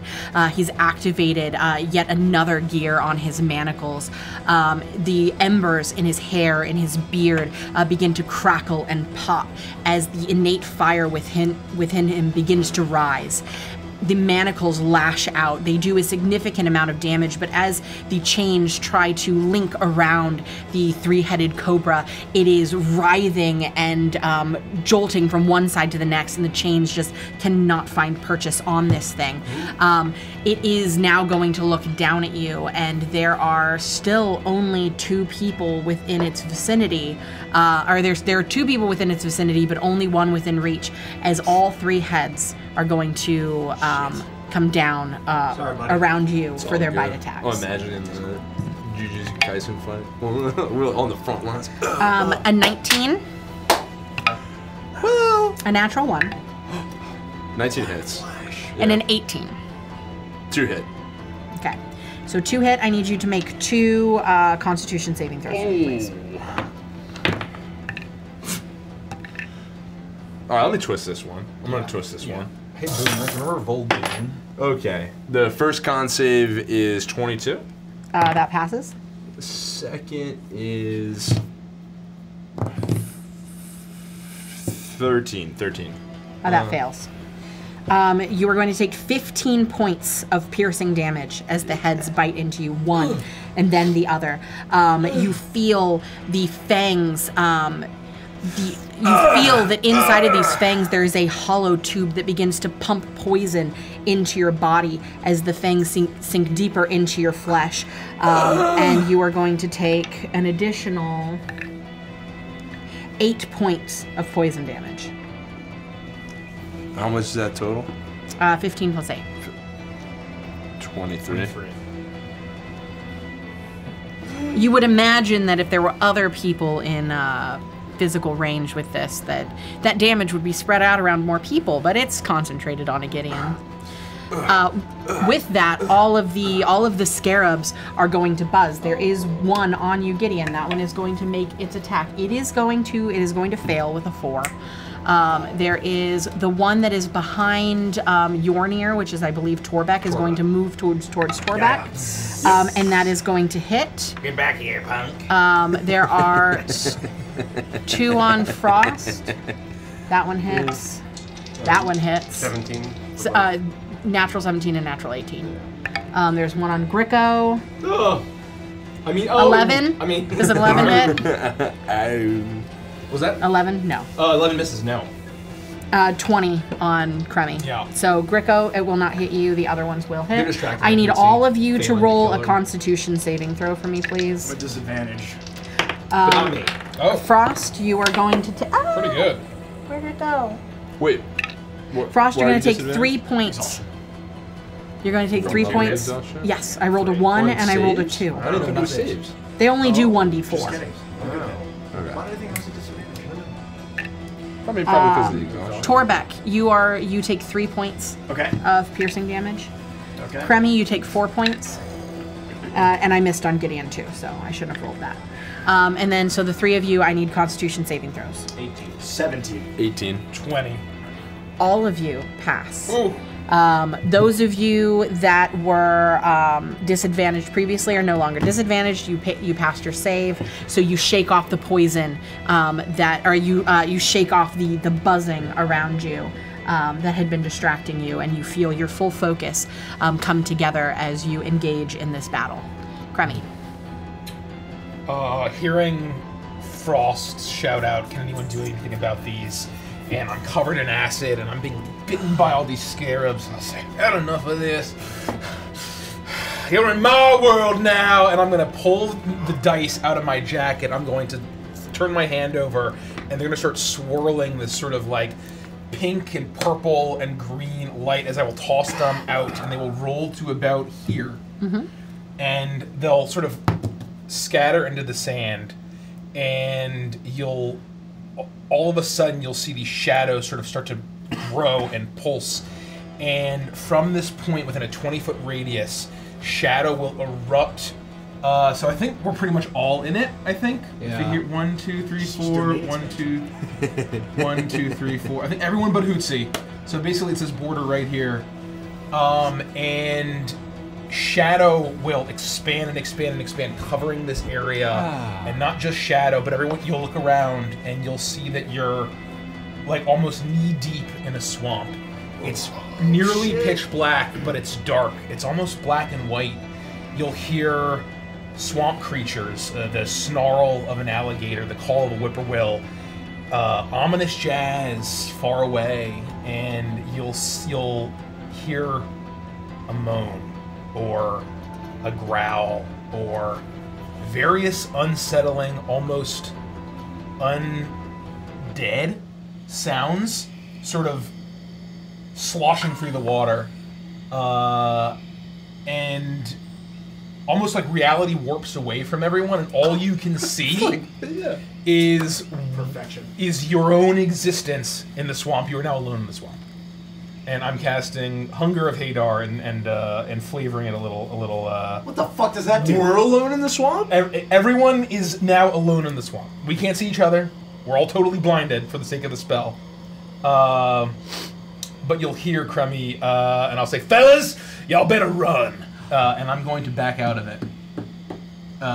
And But what? let me see how this works. Yeah, I gotta hear how this spell works. I gotta know what. Oh, shit! Shit. What a badass move. Literally domain expansion. literally, Like, actually. literally. Yeah. That's so fucking cool. No light, magical, or otherwise can illuminate the area. Creatures inside are fully blinded. It becomes difficult terrain, so it's hard to sort of move around the swamp. I don't know if that stacks with the sand or whatever, but you're half speed. I would say for you, no. For them, it will affect them. So we'll be quartered. And then No, any it's not going to creature- affect you. It just, Got it. yeah. Swamp is Still sand. just half. Yeah. Still just half. Any creature that starts its turn in the area there will be a Things in the water. Things in the water that touch you or grab you and deal 2d6 cold damage. Shit. And you have to succeed on a 2d6 on a dex saving throw or take an additional 2d6 acid damage as the swamp and the unspeakable horrors, maybe a neon will-o'-the-wisp passes through you. Oh my god.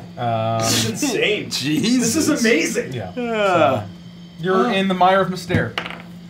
That's my turn. Gricka. So, just so I understand, It's at the start of his turn? The start of his turn, he takes the cold damage. is magical darkness? Yeah. It's magical darkness. Can we still make an attack at disadvantage? Or there's no fucking chance. You are blinded, but you could, yes, you would roll Yeah, you would just roll a disadvantage. How far is it? Do I even know? I'm rolling a scatter die. I'm rolling a fucking scatter die. I have no idea where the fuck I'm going. That north is 1. You take 9 cold damage. Oh! We would never have seen you. And then also a dex No, throw. yeah, Also a dex save. And then you have to make a dex save. I'm moving deeper into it. This is wild. Oh, no. Only if you end your turn in it is when you take the acid damage. So start is cold, end is acid. I am going to move. Can I move through the swarm? Yeah, you can move through the swarm. So the swarm similarly is blinded. So I don't know how they would perceive. 1, 2. I walk up right next to the cobra. What do you do? I said run!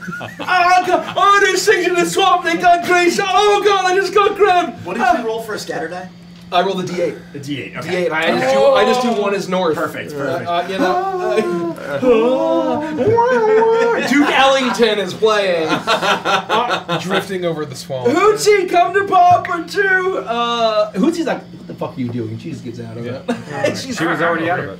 Oh, she was. Oh yeah, she's never in okay, it. she But all of a knows sudden, where to it's go. almost like she can look in, and it's just this like black and white swamp. Blacks. Oh Yeah. my god. I am going to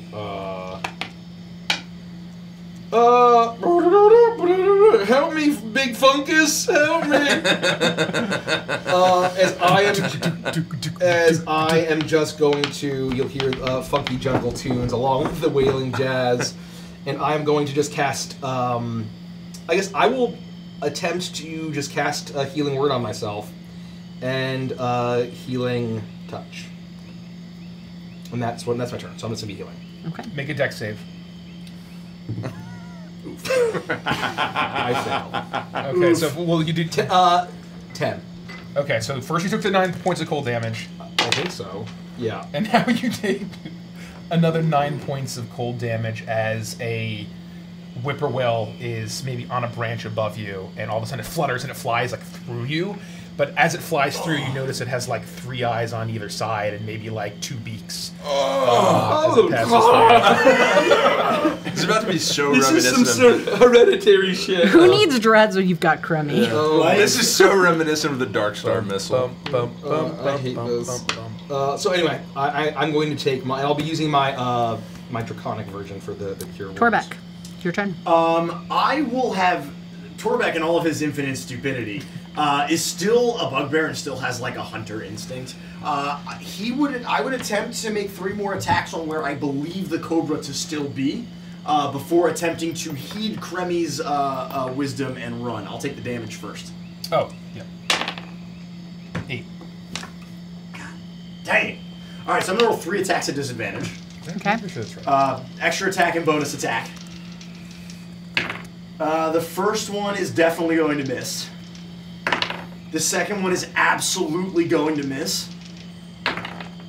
And the third one is 100%, 4,000, multi-bazillion% going to Is that miss. 2 ones? Yes. Oh my Wow, god. you labooshed. Then I will scatter die. No, it's just magical darkness. And then 8, 7, 6. I'm gonna run this direction, but I can only go. You like immediately burst out into the bright sunlight. All right. So you're out of it. So And you were not next to the cobra. No, I'm 10 feet away. Okay. Which is why I missed all of my attacks. Okay, perfect. Frost, it's your turn. I'm blind. But you are out of the thing. Torbeck. Torbeck is now out of the swamp. And he took all the damage he needed to. Yes. Yeah. Okay, Yep, perfect. Yep. No Frost dex check. take. God, I'm rolling hot, guys. 9 damage. 9 Don't roll damage. max against me. That's all I can ask. 9 damage? Don't roll max damage. I'm blind. You're blind. But have I lost my ability to sense minds around me? No. Can I endeavor to find Kremi's mind? Yes. Do I need to roll for that?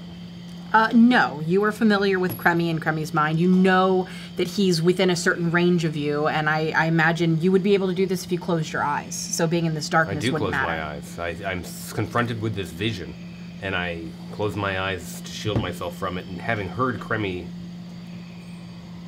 what I deduce is that he is casting a spell, and that this is a part of it. I feel him 30 feet behind me, 35, and I will endeavor to teleport.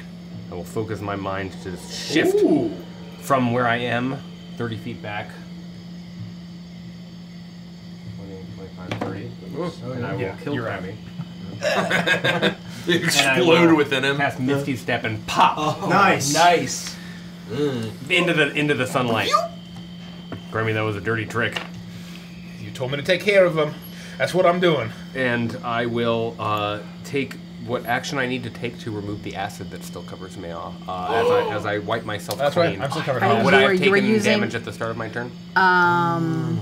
No, it's at the end of your turn for the acid. So Okay. you have the ability to use your action to get rid of it. So That's if my you action and used a bonus bonus action to teleport, you then you say what you need to Kremi, and you spend the rest of your turn taking whatever bits of cloth that you have to remove the acid from you, and you are, for all intents and purposes, clean. Why I say always travel with a towel. Those of you that are still inside of this this illusory swamp are hearing the sounds of the swamp around you, and to you, this is your reality. But this creature is still there, and you can hear the noises as it's making as it is attempting to refill its acidic sac, to let loose another barrage of acidic spit. It doesn't seem to be able to accomplish the task this round, and it is Gideon's turn. I should take an acid damage. I should take acid damage too. Then yes, please. And then please are we? do. Am I unable to Oh, see through you're right. the sphere? Right, like I can't see you guys on the other side. Correct. It just No, looks like an it's- empty swamp. You literally, it's like a horrible. I just see Oh, that. so that means 4 so points, fucking Kremi. Cool. 4? 4 and then 3 for Gricko. Oh, thank goodness. Awesome. And so it can't see me either. So I'm just still in. I'm in Gede basically right now. Yes. That basically there's a like imagine like reality is opened up and now all of a sudden there's a swamp here instead of the desert. Kremi, are you sure you can you undo this? I can undo this at a fucking moment's notice, but I told everybody to run and it should take care of those bug fucks. My So the friend- only person who's removed their acid out of the 3 of you is Frost. Mundo. Thank you. Oh Jesus. Gideon, luck, gentlemen. it's your turn. Oh, what the fuck, Kremi? Could you always do this, man? Do the damage. Do the Gideon damage. Oh, Do the Gideon damage. He's in trouble. Oh, thank God. Okay. Thank Hold on. God. All right. I love when you want to roll low. That's like the best. Yeah, like, yeah. please roll low. No! I was like, I was toe to toe with this thing. I was landing just like punches into it. I'd like to just kind of like reach a palm out and see if I could press against its body. And if I think that that's reasonable, I'd like to try and just like skirt around it and it like keep my hand against it and move as much as I think I can out of the swamp. Find the kidney. Yeah. I would say you are able to, you don't even necessarily have to touch it. You can feel the heat coming off of this, and you're able to stay within melee range of this and skirt around it. He's out of it And what- now, right? Yeah, I don't know. How far does he need to go to get out of it? yeah, it's like barely here. Oh, so probably right. Yeah, that's probably. However, as you step behind it, you are now in the roiling sands. Oh, no. And you immediately feel yourself begin to submerge beneath the sand. You're about waist deep in sand right now. Where are the roiling sands in relation to where I am? Immediately, so basically from halfway through it all the way behind it is the roiling sands. Where would I have to move to get out of the roiling sands? Not next to it, and not on its sides, and not on its back. Thank you. That's exactly.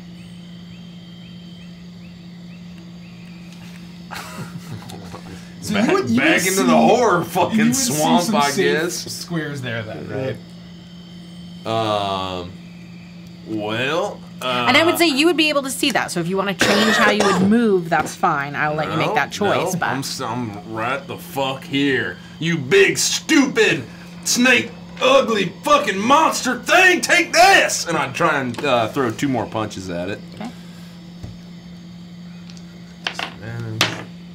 As you sink, you go from its stomach to its crotch. Yeah. Oh, 18?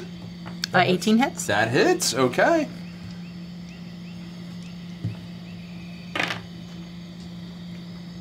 Seven plus 5 is 12 points of damage. And I will once again kind of breathe in deep. You'll see the flames all around me. My beard, my hair will kind of like plume out for a moment as I do a little, what's it called? Second wind. The only person inside the swamp now, outside of the monsters, is Greco. With that, we'll go back to the other music. Thank you, though, for the immersion. That was amazing. Are you kidding me? Oh, shit. With that, that is your turn. That's you my did turn. 12 points of damage, and that's it? 12 points of damage, and I heal a little as I cast Second Wind. The flames grow larger on me for a moment. The cobra moves around, and being a snake, having blind sight, it looks one head towards Greco, one head towards Gideon. The other one looks around, and it is going to do Greco. 2 of the heads move towards Greco, and they are both going to attempt to bite into you. The first one is a 16. Oh! And it misses. I don't know how. I'm Mr. Magooing my way. The next one is going to hit. And then 18 plus 7 is going to hit you, I'm assuming. Yeah. It does take 4 points of cold damage. Okay. As a sorrow swarm, basically, like, reaches out. You can't see into this space, right? No. Gideon, Greco, you look up as it begins to hiss and rear back, opening its mouth, exposing its fangs. Droplets of acid or droplets of poison dripping off of the fangs as it lets out a hiss of pain as cold pierces through it from an unknown source, and you watch as its body is not moving as dexterously as it was before. It is becoming sluggish. It looks like it's struggling.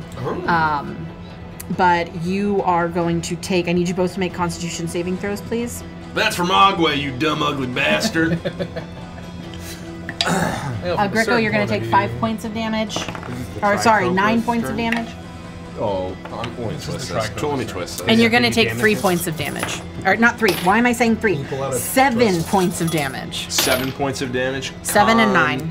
Con save is 23. Hey, Rich, con save is... cold damage? I did the 4. Is 18. Okay. Con save? 23.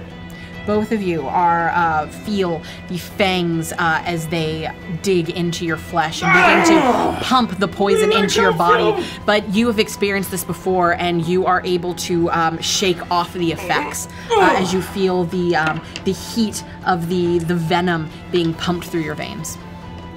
And that's its turn. He needs to make a dex save. He needs to make a dex save. 15? That fails. So it's sort of weirdly half in it, half out of it, as a will-o-wisp of like bright purple light sort of passes through, and it takes 5 points of acid damage. Nice. Did the scarabs get to go? I'm not sure where the scarabs go. The scarabs go now. There is a scarab on. Oh, they all And have they're to all take. blinded. They also have. They all take blind 6 sight. points of cold damage, or I could roll. Oh no, individually. the scarabs don't.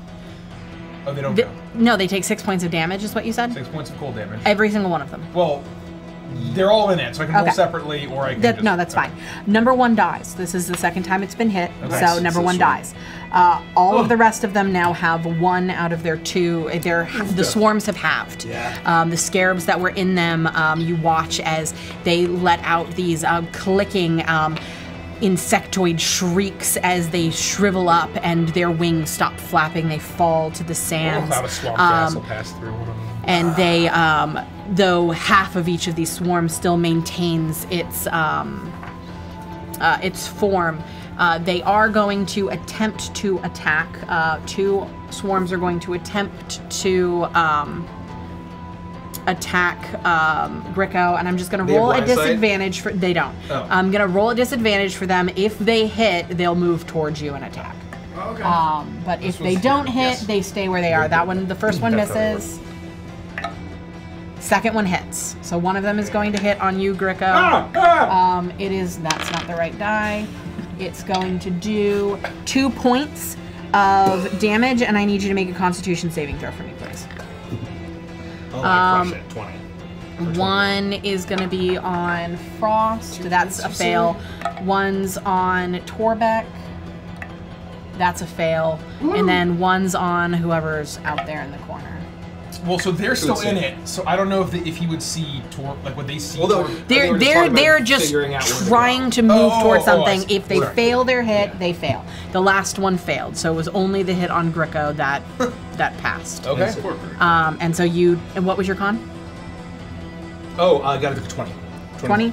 You are, the buzzing does not detract you. You are still listening to the sounds of the swamp around you, and the cacophonous buzzing of the swamp just intermingles with theirs, and it's not enough to pull your attention away as it is Kremi's turn. So they all die. No. Well, they take the. Oh, they at didn't the take end. dex saves, actually. That's right. Yeah. Take the I will dex. make 1 dex save for all of them. Okay. I rolled an 18. I dread it. You can't dread it! Divination wizard. They don't take half, they don't take anything. But Oh, that's a good point. Let me check. If they take half, they're still dead. it's also irrelevant because they'll take damage at their next turn, Oh, yeah, and they're yeah, going to die before they can do anything anyway. Should we just remove them now? Well, No, they're not dead yet. they're not dead yet. They don't take Kremi, it's your No, they turn. don't. They don't. It's all or nothing. Kremi, it's your turn. Knowing, sort of having a sense of I was sort of out of it when I dropped it, and knowing that this fella's here, I'm gonna sort of 1.5 to. Oh, this is difficult terrain still. It's all the sands. How clear of a shot would I have on this guy if sort of the swamp goes to like here? On what guy? big boy. Like how tall would he be towering over? The I'm going to swamp? say no. You will be at disadvantage, and his AC is higher. Okay. This is So high. I'm just gonna kind of get a sense of where I think he is, and I'm just gonna point my cane out and shoot 2 Eldritch Blasts. He's gonna hit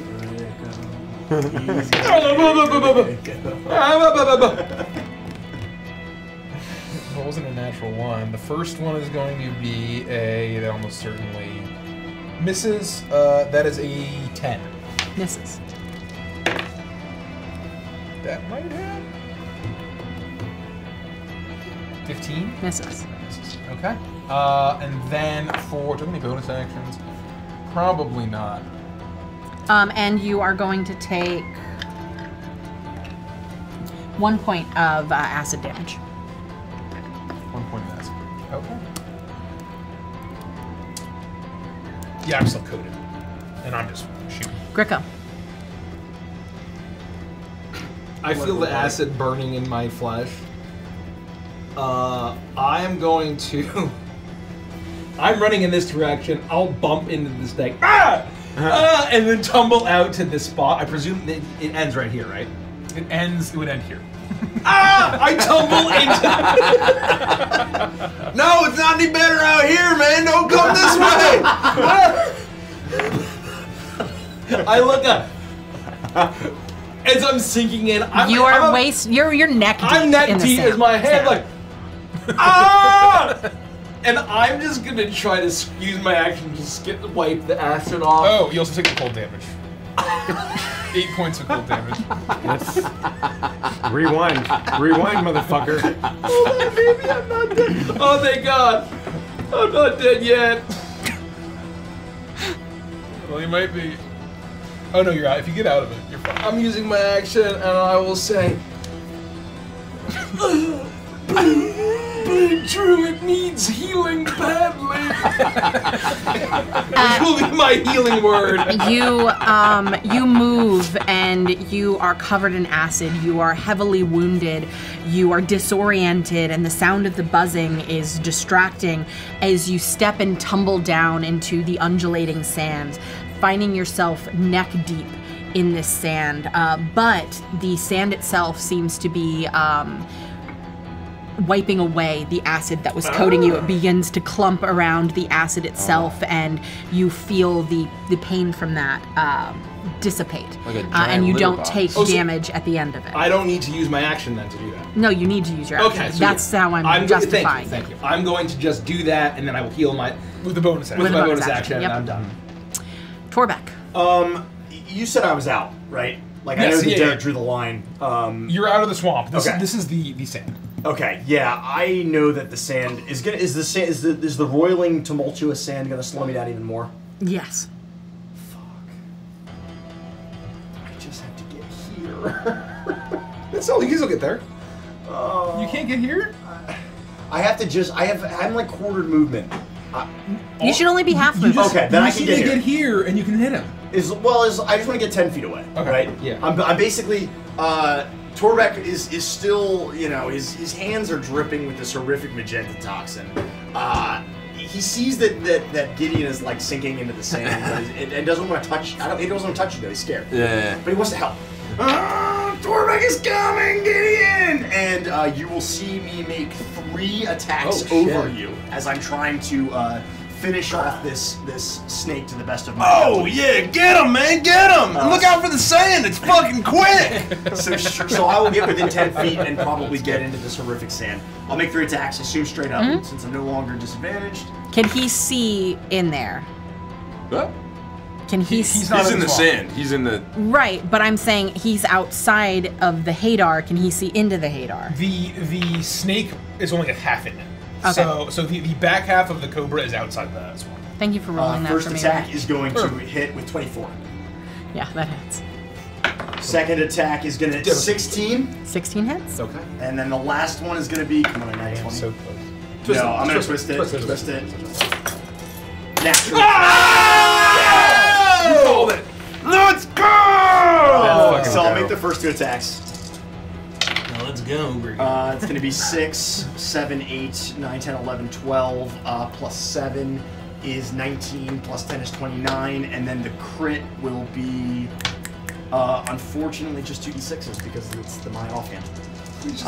I'm playing by the rules. 1, 2, 3, 4, 5, 6, 7, 8, 9, 10, 11, 12, 13. 29 plus 13 is 42. 42. How do you like to do this? Feeling the witchlight coursing through my veins, and my limbs are all unnaturally long and gnarled and kind of like bending at weird angles, and I have these horrific flesh knives on the end of my hands. I am rushing to try to help Gideon, and I want to end this as much as I can. Torbeck will dig deep, and with 3 horrifically deep gashes, pouring as much of this magenta toxin into this creature as he can, he is just trying to shred this beast apart. Blood You splurting back at us. watch as a almost like a madness overcomes Torbeck, and for a second you see his eyes flash, and they are no longer his eyes. It is as if something or someone is looking out through his skull. But then you see Torbeck's face return as the bloodlust overcomes him, and he rips scale after scale, fang and head. He wrenches his long, gnarled fingers around the necks of these things, and you hear the snapping of the cartilage and bone inside of this snake as he rips it into pieces. You are all covered in blood and viscera by the time Torbeck is done destroying this creature, this multi-headed creature. And the buzzing is the only sound that's left for but a moment. As Kremi's magic slowly fades, you watch as the last remnants of the swarms harden and shrivel and die in the heat of the sun.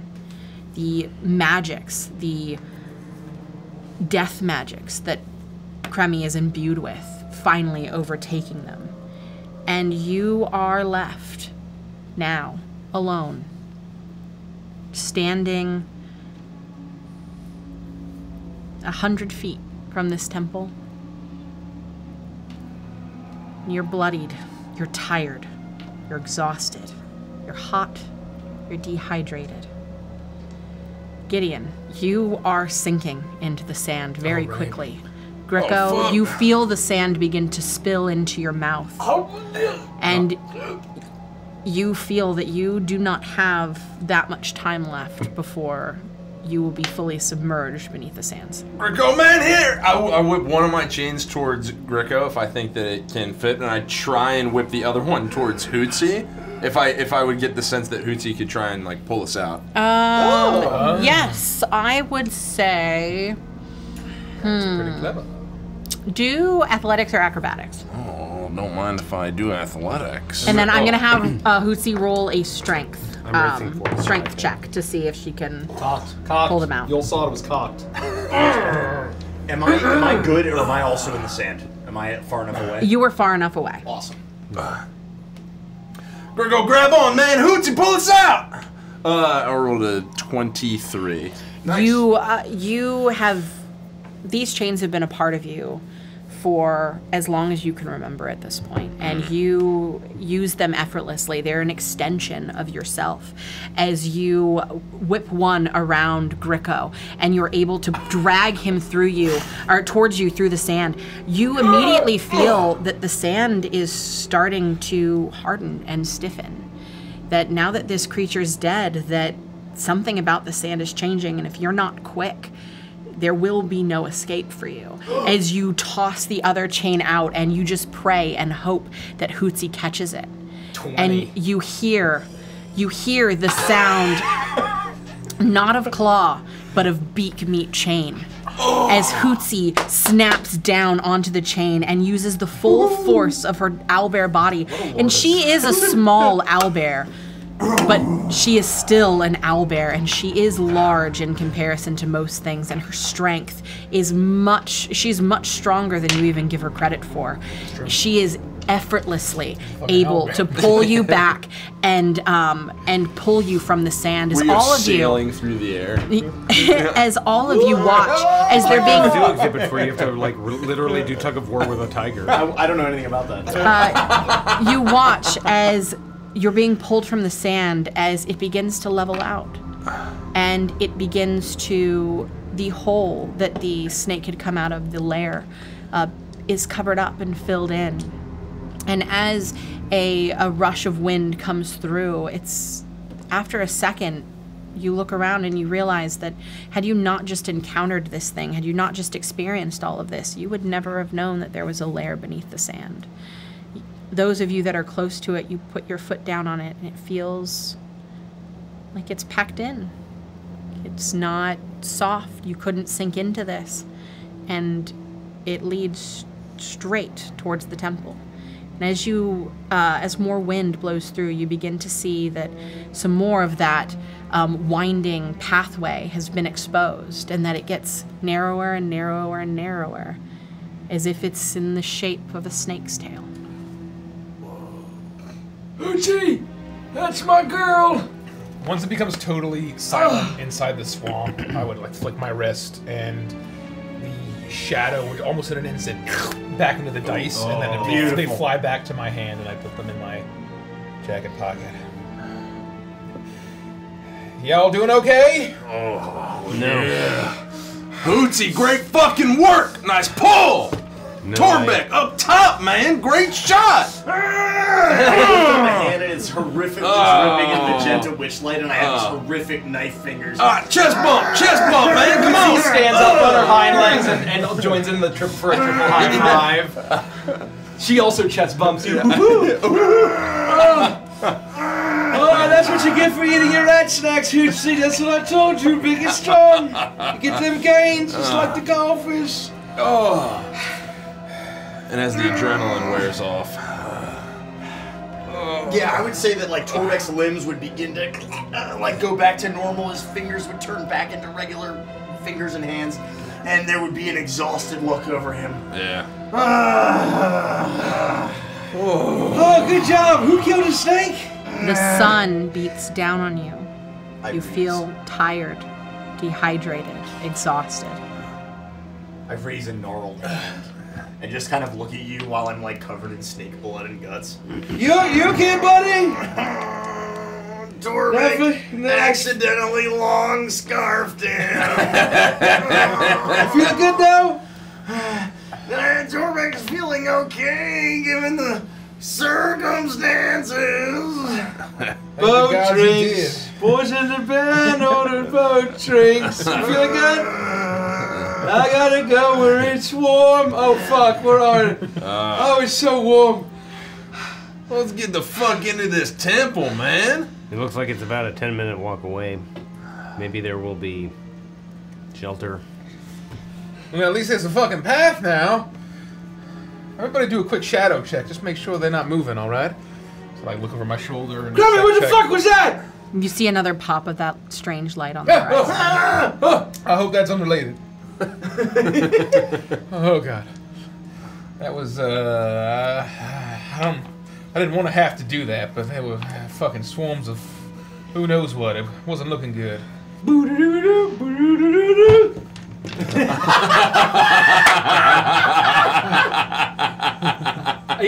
gonna take all of these. I'm not sharing. I'm not sharing. Thank you, Big Funkus. Yeah, that was one fucking crazy thing you did, Cremmy. Holy shit, man, that was awesome. Yeah, apologies for the horrors you may have seen in there. It didn't hurt too bad, did it? Torbeck's having a bad day. Alright, come on, buddy. Come on over here. Let's schlep on in there. Yeah, my speed is back to quarter. As long as y'all don't die inside, that's what matters. So y'all are living. And Where the fuck was that, Grimmy? What was in the water? Wait, what happens if we would have died inside it, man? I was pretty close. You know, probably would have, the swamp would have claimed The your sun soul. is beating down on you. We should get going. I'll explain later. Let's go. I climb on top of Hootsy and I grab onto her like, oh, you look so cute with your sun hat. We are slower moving though, unless Gideon's like dragging my ass. So it's I'm like moving at a quarter speed. And you are having this conversation while you move. We're walking. Right, we're walking we're down. moving. It's like a winding path. It winds, but it's not like a huge winding path. It's like a sneaky snake. It just looks like the winding tail end of a snake. And as you look at it, the stones themselves are not placed like normal stones would be. They're placed like scales. They're smooth. You reach down and touch them, and it feels smoother than you would expect, and not as hot as you would expect, but still warm. It's strange. It's a little uncomfortable, but it's firm. And you are able to step onto it. And when you do, you feel your ability to move become a lot easier. You're no longer trudging through the sand. Your muscles are able to relax as the firmness of the stone beneath you allows you to propel yourself forward the way that you were used to. Though you're still feeling tired, that exhaustion that had overcome you has lessened a little bit.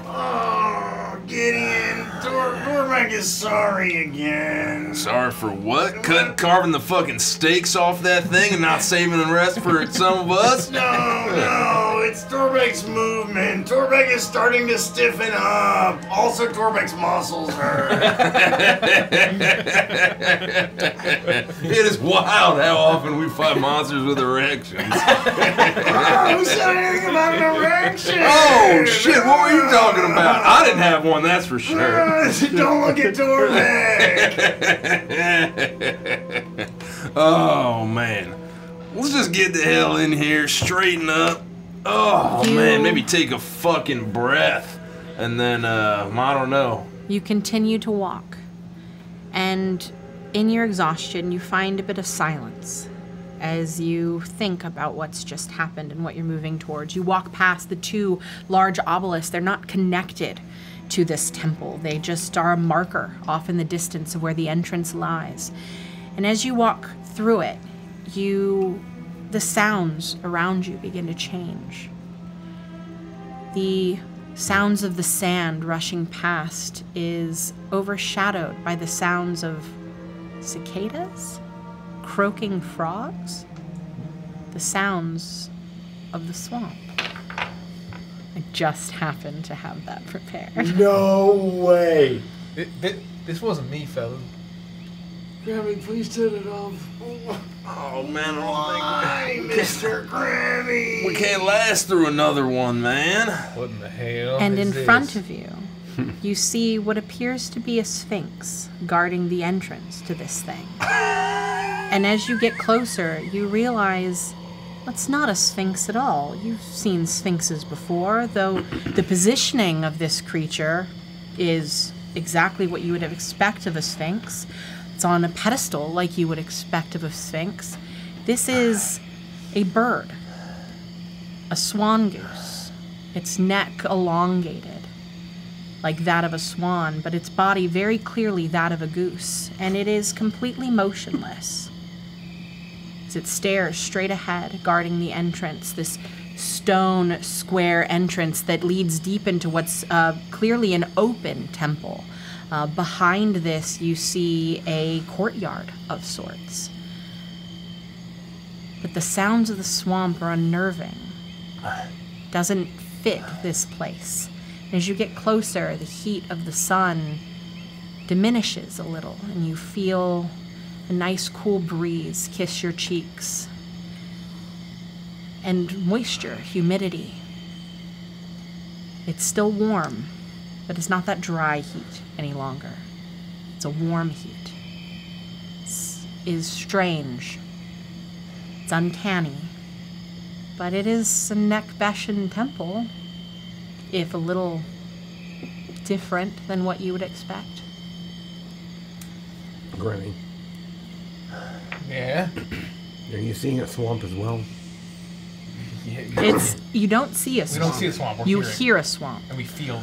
You see sand all around you. You see the limestone temple in front of you. Even the courtyard back behind this swan goose is filled with sand and what appear to be Nekbeshan statues. You see the pictographs etched into the stone.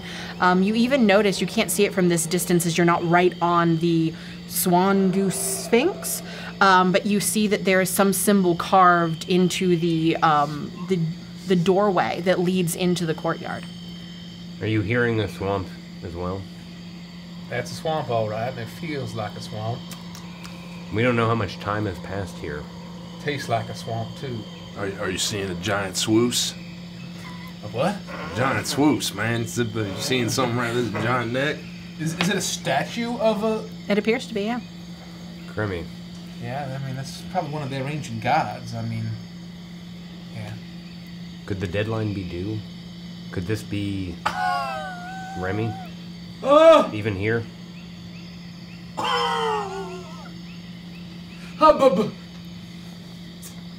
Do I...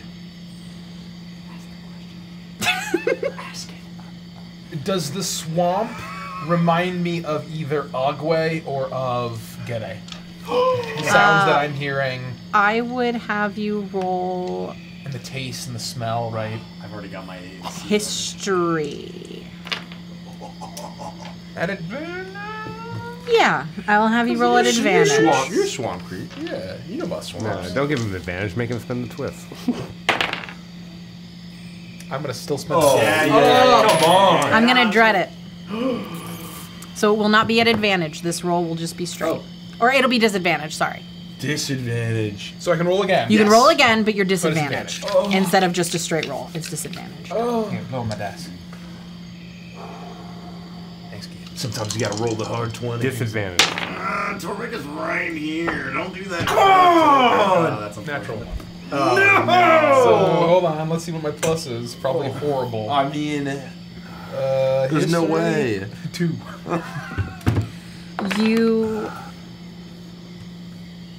You taste the air. You close your eyes and you listen to the sounds. You breathe in the smells. You feel the wet heat of the swamp, and it reminds you of home. It's hard to tell one swamp from another. You've been in Hither for so long, it also reminds you of Hither. That's true. I don't know, Frost. I mean, how the fuck would he get all the way here? There's no fucking way. If it was the bear, it may be, but I don't smell any cigar smoke. I don't smell any rum. If he is here, this could be the end. Yeah, if he's here, it's the end, I think. Unless we fucking run right What now. is he gonna do to us? Where would we run? I don't. You're right. I don't know we run. Look, if it is him, let's just try to talk it out, right?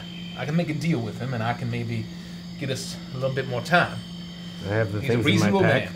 Yeah, Maybe no. we can trade. And if we let him know that we're in with some fucking powerful people in the Feywild, he might be interested. You know, maybe we can spring his old business associate. What was his name? Phipps or something? Pip? Nib. Nib? Yes. I think. Yeah. We have some bargaining chips, so let's not fucking shoot. Well, what if this comes to blows? Well, we I cannot afford another fight. There's no blows with the Baron. Not man. without serious I'm rest. gonna fucking fight to my last breath if it comes to that. Not I without mean, he's just water. a guy, right? Well, listen, we're in neck bats, man. We just gotta tell him we're on the brink of some massive fucking, like, heist. It's old money all around here. Just, you see what I did back there? Just imagine that, but he's probably like at least 10 times more powerful than I am. All right, Mr. Krabby. If it comes to that, maybe we can poke and prod the other. If it comes to it. No, you think. You're thinking right, Tobek. That's exactly right. You understand? If it's him and things go south, do whatever the fuck you need to do to bring that fella out of you. You understand? Torbeck might need help. All right, what can we do? Should we smack you across the face? Should we, I don't know, like pull at your scarf or something? Might be able to overcharge the Witchlight conduits, like over pump it into them. I don't know if that. Last resort. Last resort. Last resort. I think I could probably use my mind to shove the liquid inside of the vial, if it came to that. Or, I mean, could you just just knock explore on the door? his mind and open the door to... I could do both at once. Last resort, all right?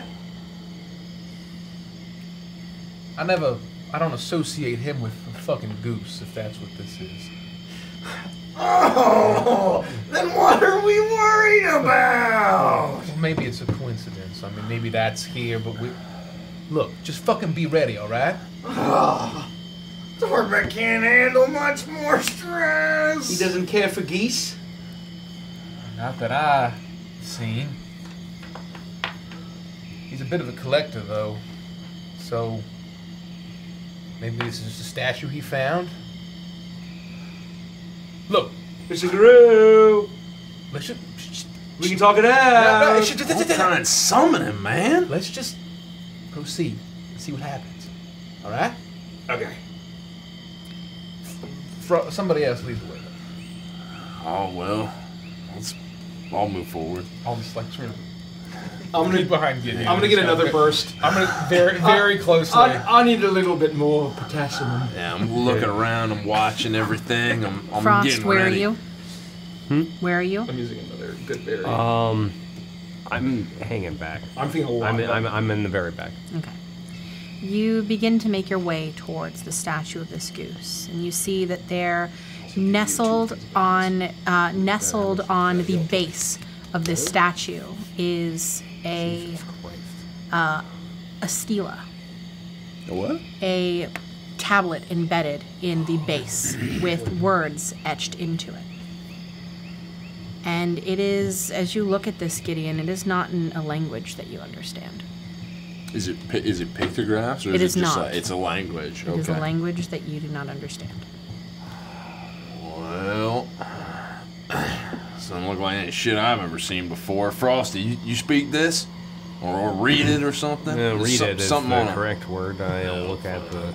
I would like you to roll an intelligence check for It's me, been please. chomped by a fucking poisonous hydra. Can't say one wrong thing. Until that banana just now, I was on the edge of death. Just a regular intelligence check? We're just handing out bananas. Twist it. I'm leading the fucking way, Yeah, man. twist it. I need to know. 100% twist I need it. to know. I'm fresh out, Gideon. I'm fresh out of bananas. That was really good. Do you think you can read it? One more. My Can we twist vision it is again? doubling. One more, please. Come on, dig deep. I want to know what the plaque says. Thank you for those bananas, Grigo. I feel much better. You're welcome. The potassium. 23. Yes. You move forward. None of you are super close to this thing. You are keeping your distance from it. You are about 10 feet as you look and read this this stela. It is large, and at first you look at it, and this is not a language that you've ever seen. It's a form of writing that looks made up. But as you stare at it longer, your mind starts to put the pieces into place, almost as if you've been given a little bit of help. And you read the words. They are the Alpha and the Omega. They are still part of the alphabet. But I am the silence. I am the thing that is when the alphabet is gone. This you will learn from me. You will learn the way of silence, real silence. Silence was here before all things and will be here long after them.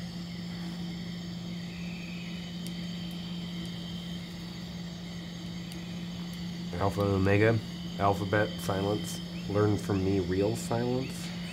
I am the silence. I am the thing that is when the alphabet is gone. This you will learn from me. You will learn the way of silence, real silence.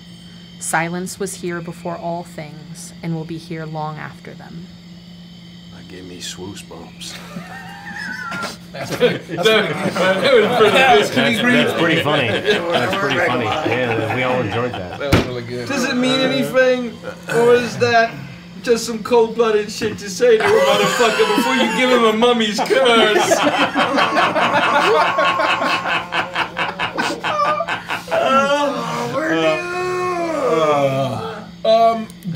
Would I or anyone know that sphinxes are related to riddles? Or is that I would say this doesn't seem like it is a riddle. Oh. Oh. I think you're right. It seems like it's a fucking threat. No, it's a promise. Threats are empty. Oh, fuck, you're right! That does mean we need to be quiet? Wait. Oh. Maybe if it's like a warning? Alpha and Omega, silence. What does it say one more time? I mean, just like real, like Cliff Notes. They are the Alpha and the Omega. They are still part of the alphabet. I am the silence. I am the thing that is when the alphabet is gone. This you will learn from me. You will learn the way of silence, real silence. Silence was here before all things and will be here long after them. Gosh, I'm gonna guess that it's time. Time for what, Grico? It's not a riddle. Time to eat more bananas. I'm feeling much better, Grigo. With everyone's permission, I'm gonna go and speak to the sleuth. You can do that? It's just a statue, I think, right? It is a statue. But you are also 10 feet away from it, so you would have to get closer to inspect it further, to inspect the stela that's at its base. Well, it says that we'll learn from it, so maybe there's something else that you can figure out. Maybe go around the back. We'll be over here, but you just, tell us what it says. We're gonna learn how to die. Good luck, Frosty. And I'll have Hootsie kind of walk up to Frost. It's just behind them, and I'll say, "There, don't die. You're my best mate. I cast guidance on you." No, for a minute I get all kinds of good shit. I'll walk up and I will cross the threshold of 10 feet and I will walk directly up to the swoosh. You walk directly up to the swan goose, and immediately, upon stepping in front of it, its wings unfurl and block the pathway forward.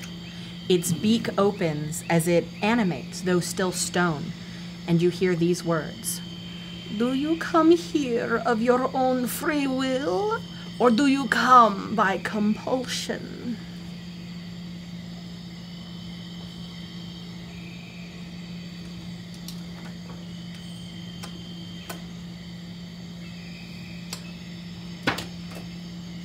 I indicate the first one with number 1, looking up to her, and I bow.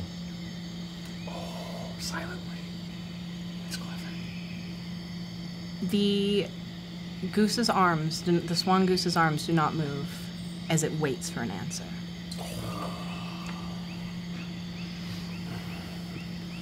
My own free will. The arms furl back around its body, and the entrance is no longer barred from you. As you look up at this stone entrance, you see the carvings nestled into it. And at the very center, where the capstone of the stone archway is, you see carved into the stone an hourglass.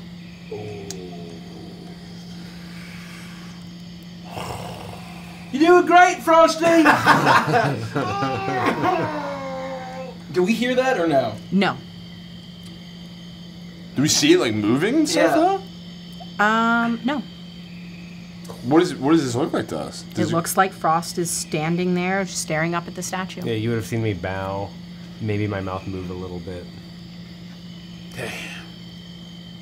But I would say he's quiet enough, the sounds of the swamp around you are loud enough that anything that was said you don't see, and the statue to you is unmoving. Is it okay? Do I hear Greco? He's yelling, you can hear him. Oh, I don't know if you can hear me, Frosty, I asked. Is everything okay? What do you think he's doing up there? You think he's just like thinking? Just give him a chance, all right? But you have a feeling in the very core of your soul that the entranceway is open, at least at this point, only for you. Do I get a sense that if I reached out with my mind to communicate with Greco, that I would be betraying the understanding that I've established with this guardian statue? Roll. Good question. Roll a religion check for that one.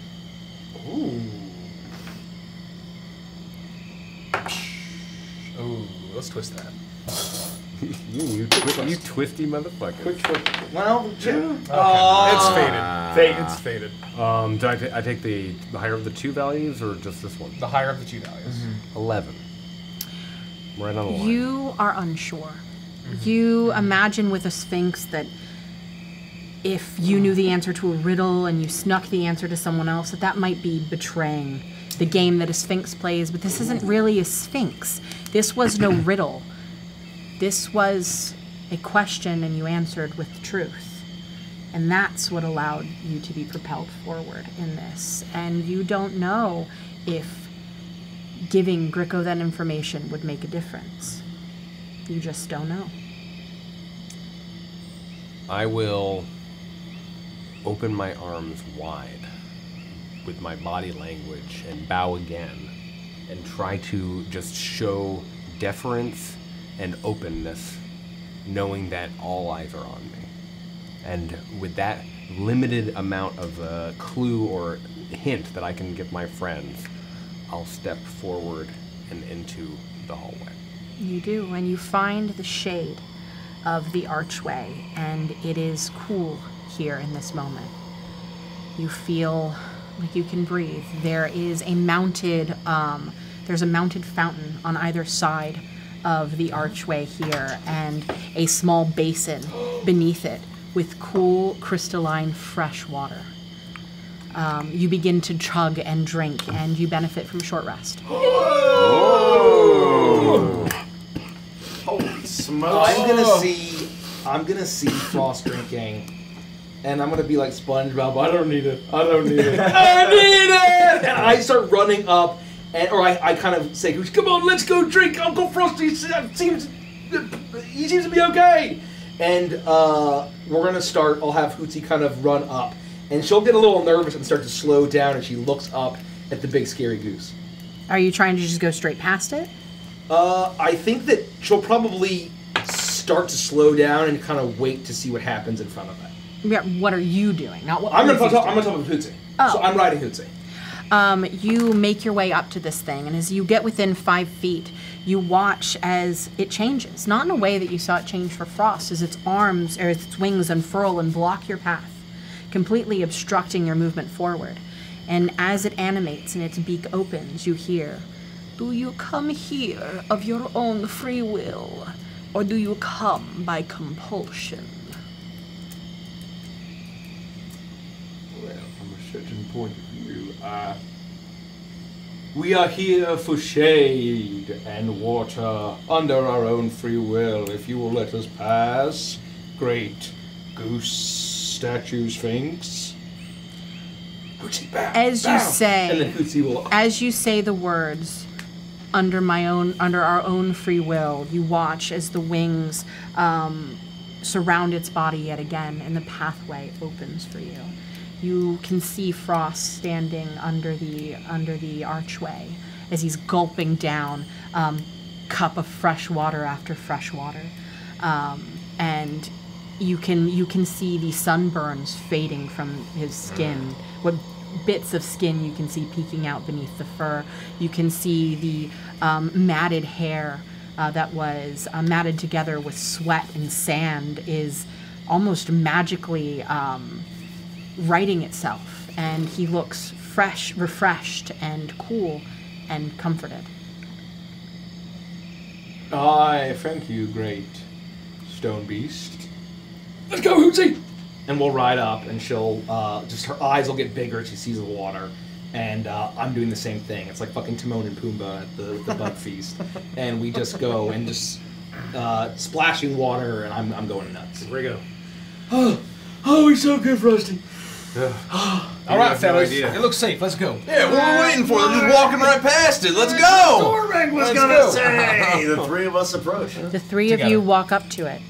The Swan Goose's arms unfurl, and it looks shit. to each of you as it says, "Do you come here of your own free will, or do you come by compulsion?" I don't. Would Kremi think that it sounds anything like Avorna? No. That's what I thought. I hate to say it, but yeah, this is free will, yeah? That's why we're here. Tormek isn't sure. Tormek means Tormek is on a quest. Tormek has been thrust into greatness. But at the end of the day, Tormek is following Tormek's friends, and I guess Tormek has nowhere else to go. So, yeah. Tormek chooses to stay with his friends of Tormek's own free will. There's only one thing I've ever done against my will, Giant Swoos, and this ain't it. It seems to accept all of your answers as the wings find their place against its body, and the way is open to you. You're able to find yourself beneath the shade, gulping down water, and you all benefit from a short rest.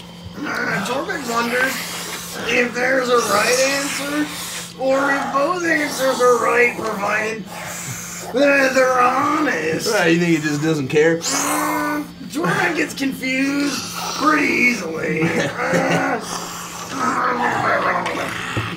You think that was some kind of like vestige of an old time where for some reason people were regularly compulsed to show up here? I mean, or did we just like sign some sort of verbal contract? We probably just did. It's probably just mystical side of worship or something. Oh, from the people of the past. But why a swoos? Well, hell if I know.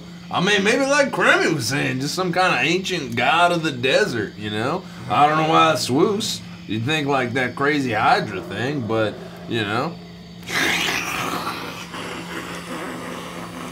Well, is it a swan or a goose? Well, I think that's kind of the point, man. It's It was both. it's a goose. It's a swan goose. Oh, I guess a swan's a goose. It's just a way to differentiate it. It looks swan-like, But it's a goose. but it's a goose. So yes, not really from, Frosty's thing. No, sorry, Frosty. I know.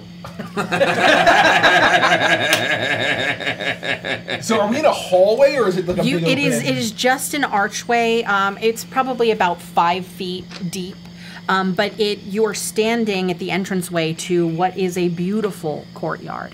There are palm trees dotted about this place. You see a fountain spilling out from one of the walls, and you see that it leads to what is clearly a connected antechamber that leads deeper into this temple, a covered antechamber. But in this open space, what you're looking at now that you have rested and you have rehydrated and you've provided more water to the Campestries, because I know that you've forgotten about them as players, but as characters you wouldn't have forgotten. And so you continue to keep them hydrated, and you look out into this courtyard, and what you see is a large statue. A large ivory statue planted directly in front of the door to the antechamber that leads deeper into this temple. It is the statue of a rider. A beautiful white horse, and atop it is a feminine shape, armored, protector, ready for battle, but with the head of a lion, as it seems to guard over the next step into this place.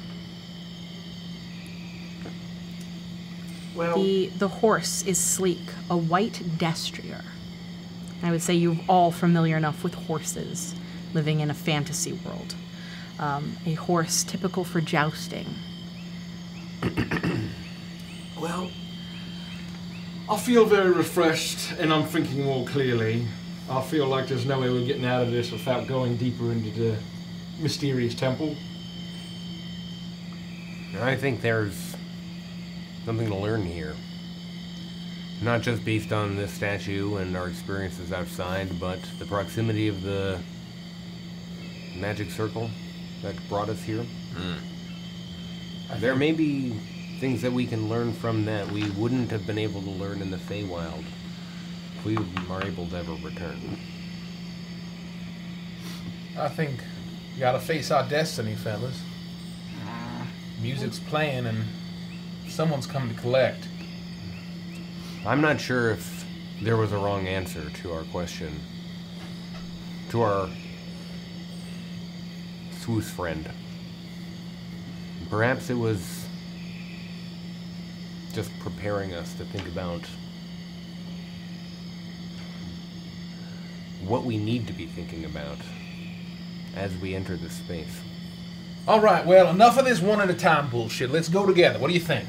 Let's Carnival the crew. Yeah. All right? I'm just happy to be out of the fucking desert. Rebecca too. agrees. Everyone make sure their water skins are filled. Oh, yeah. Oh, sure. Oh, Hoochie, drink I up, felt a drink few up, drink up. vessels of water.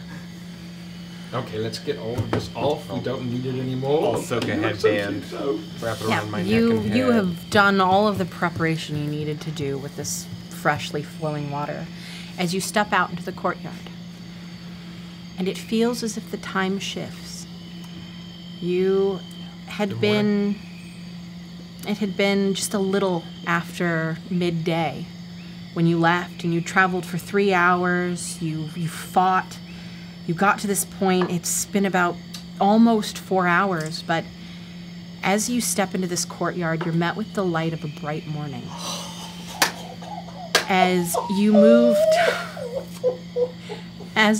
towards this statue, and you see that similar to the swan goose that you had met outside, there is a stela, a placard, at the base of this. And there are words there that at first you glance at them and it seems to be in that same strange writing, but then all of a sudden all of you feel them move together into a language you understand, and you read, "Recount the tales to me ×3 of a troubled past and what set you free."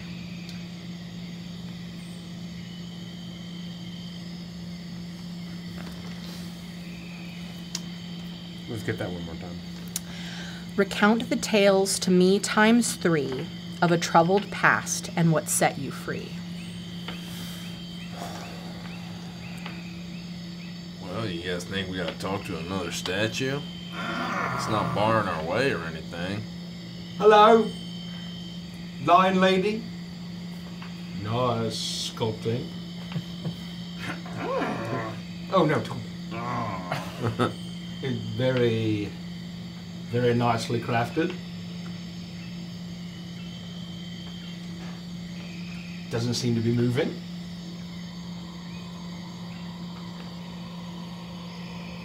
We need to tell it 3 tales.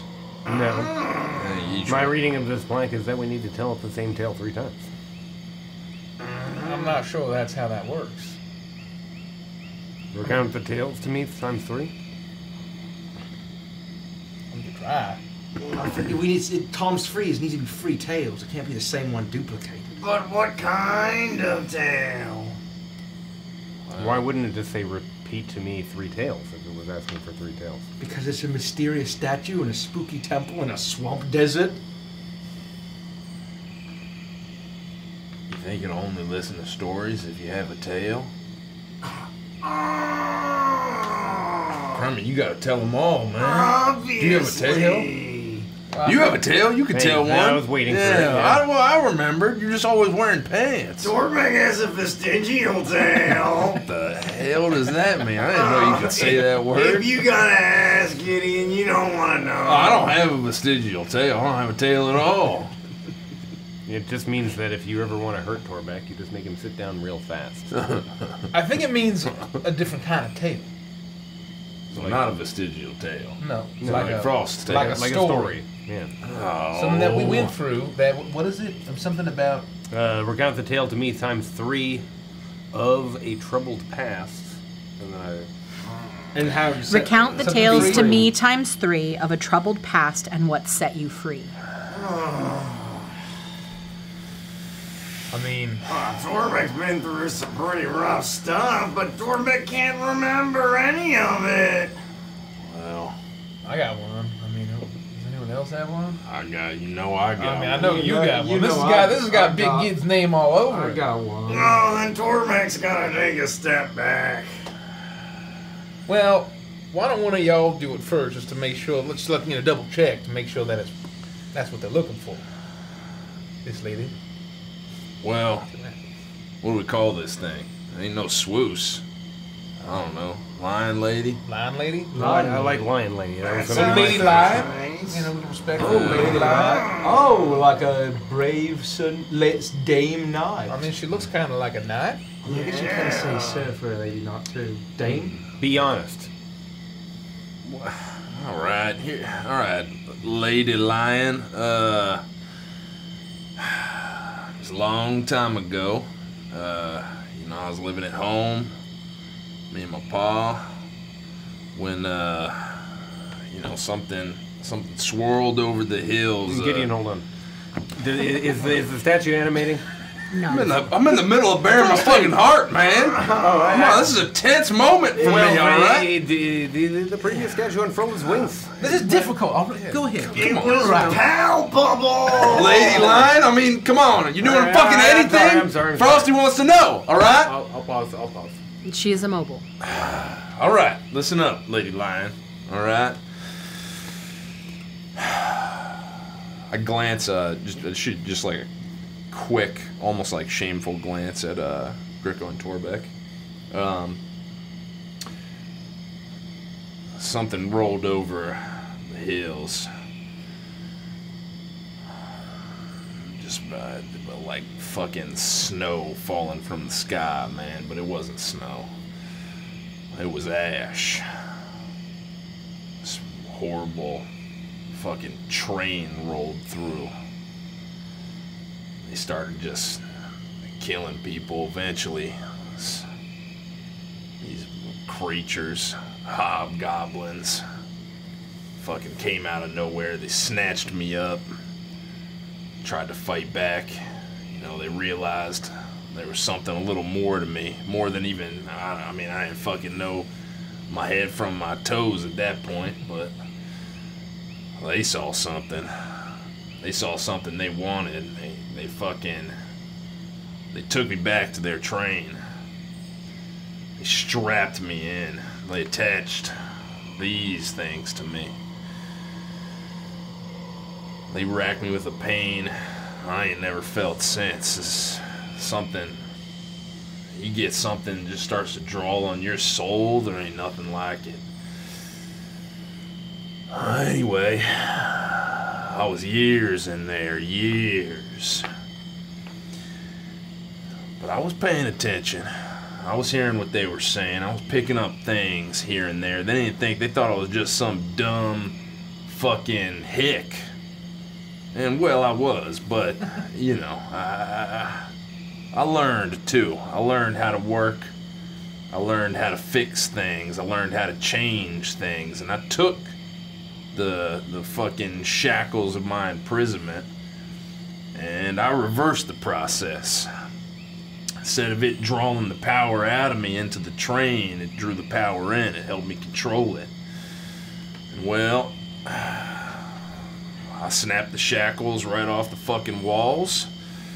My hobgoblin fucking prison guard came in, grabbed him right around the neck.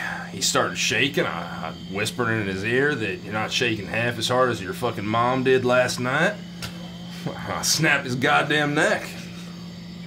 I walked right out of that train coach and killed a couple more along the way. And that's when I came across Cremmy. And sometime later, there's a lot of fucking bad shit that happened before we got there, but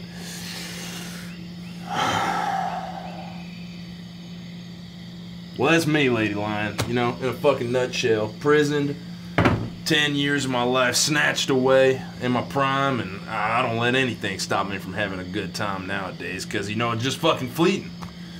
You don't have it all in front of you always. You don't fucking know when just a hobgoblin damn war host is gonna show up and snatch your youth away from you.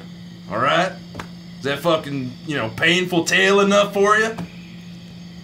The statue moves.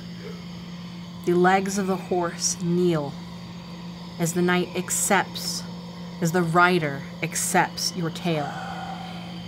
And as her arm raises into the sky, the sword that she holds at her side, the tip of it perfectly in line with the sun at this angle, and with the symbol of the hourglass on the above the door to the antechamber, create a perfect angle where the light from the sun hits the tip of the blade and hits the hourglass, and you see what almost looks like the falling of the sands of time as you hear a rumbling and the door opens.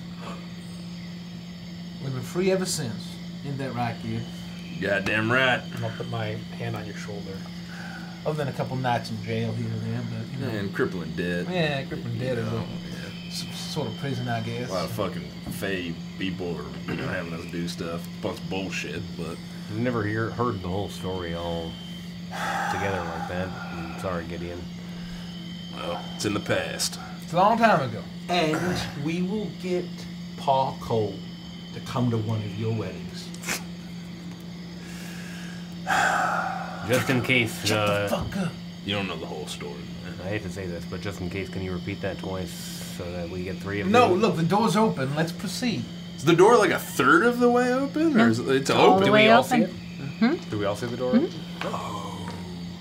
Maybe it was just 3 times as badass as anything you guys would have been able to tell. Very touching and disturbing, and Tormek is sympathetic. Thanks, man. I mean, I feel like I'm pretty good at puzzles, especially a word jumble. But perhaps it is foreshadowing two more tales we must tell deeper into the temple. Well, let's go find out. You first, Grammy. I feel confident enough. I'll start walking. You Yeah, make walk your way into the lockstep. antechamber, and as you step inside, the door closes behind you, and you are shrouded in darkness. This room is completely empty. The sounds of the swamp spill out into this place, even yet. And then you begin to see, almost like a major image playing out in front of you. A shimmering light appears in the room as a young woman takes shape, shrouded in black garments. She swears that she has come before you on her own volition and begs for the power to see the future so that she can elude her pursuers and avoid any terrible fate that might await her. As the terror of the unknown to come echoes around you, a blink later and she turns to a small child.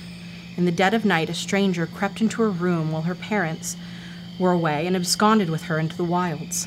There, she grew up as a prisoner in a remote cabin, having lost her childhood to malevolent captors who viewed her as nothing more than a laborer. One day, after just reaching adulthood, the young woman took a blade to her captors and escaped the cabin and made it to the safety of a city far from the terrors of the wild. However, the damage had tragically already been done, and tragedy consumed the maiden. She is filled with a desire to share her tragedy with children, especially good children enjoying a wonderful childhood that she was never afforded. She began to turn the blade that had been her freedom to take the freedom from the children of the city. This was soon not enough tragedy, and the blade began taking their lives. One by one, the maiden methodically murdered one child after the next for months until the local law enforcement finally caught wind. The dread of her fugitive mind was overwhelming as she tried everything to avoid a hanging at the lawman's hand. This terror consumed her, and she fled into the woods, entering a small hut and begging for the abilities to always be one step ahead of the hangman's noose. With the tones of tragedy and fear echoing around you, the bubbling pot was filled with the maiden's shrieks as she is turned into a savoring brew. The horrid presence that stands within this room slurps down the birth of this entity and creates a hag, the ability to grant the future. But in that future, the hag saw her own death, and now exists in an eternal mourning veil with the billowing form of theater curtains, forever foreshadowing the tragedy of her own life and foretold death. And as this story plays out in front of you, the story of the maiden, it eventually begins to shimmer and fade away, and you see that there is an entrance even deeper in. Another courtyard stands before you, almost the exact same way, but the statue of the woman on the horse is replaced by one of red marble, a stout, masculine knight astride it, once again blocking the path to the next entrance, the head not humanoid but that of a ram. All right. It seems fitting that I go now. What the fuck was that? Oh, yeah. What in the fuck? What the fuck is this place, man? I'll pull out a small, like, purple leather tube, just like a singular thing, pop the top off, pull out a cigar, slice off the end with the dagger.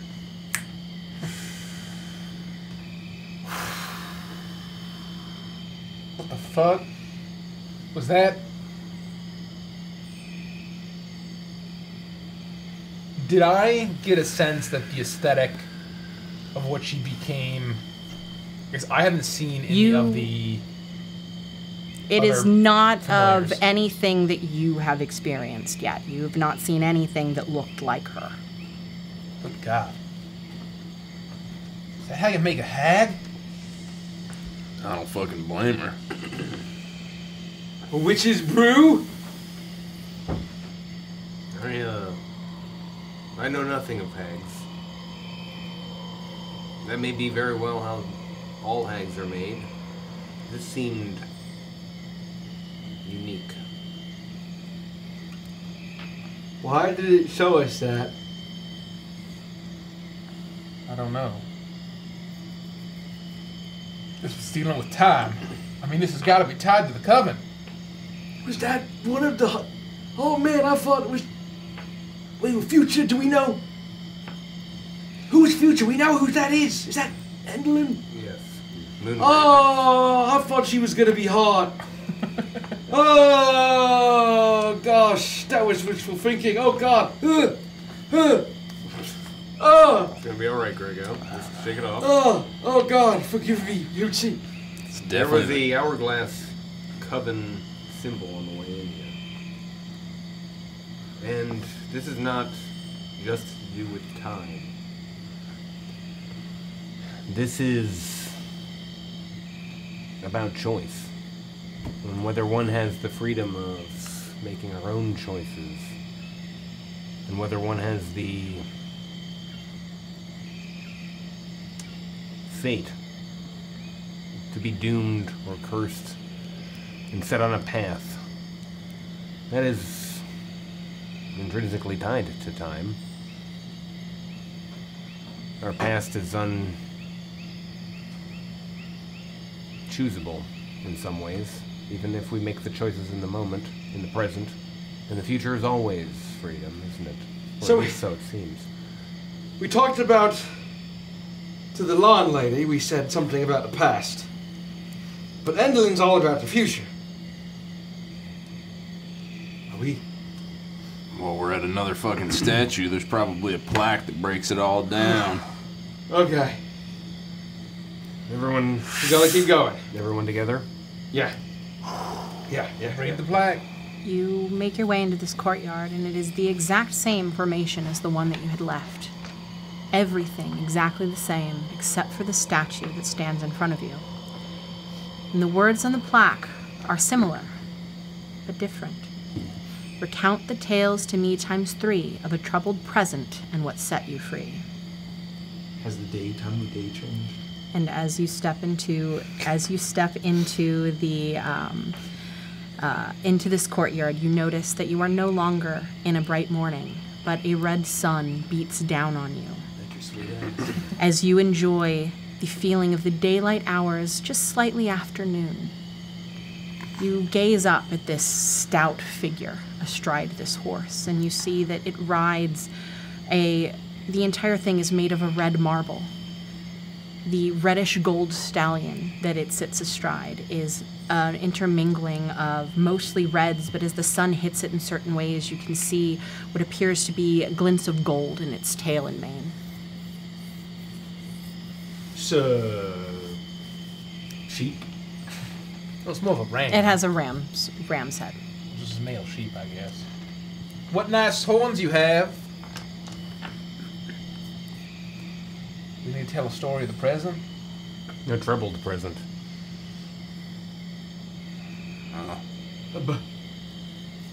I will say, for the sake of just clarity, you would understand that a story of the past or a story of the present, something that's troubling you currently or something that's troubled you in the past, both of those would fulfill the requirements. Yeah. And what said it's free? Sir Ram-headed sheep. Sir Ram. Red Ram. We are in severe debt.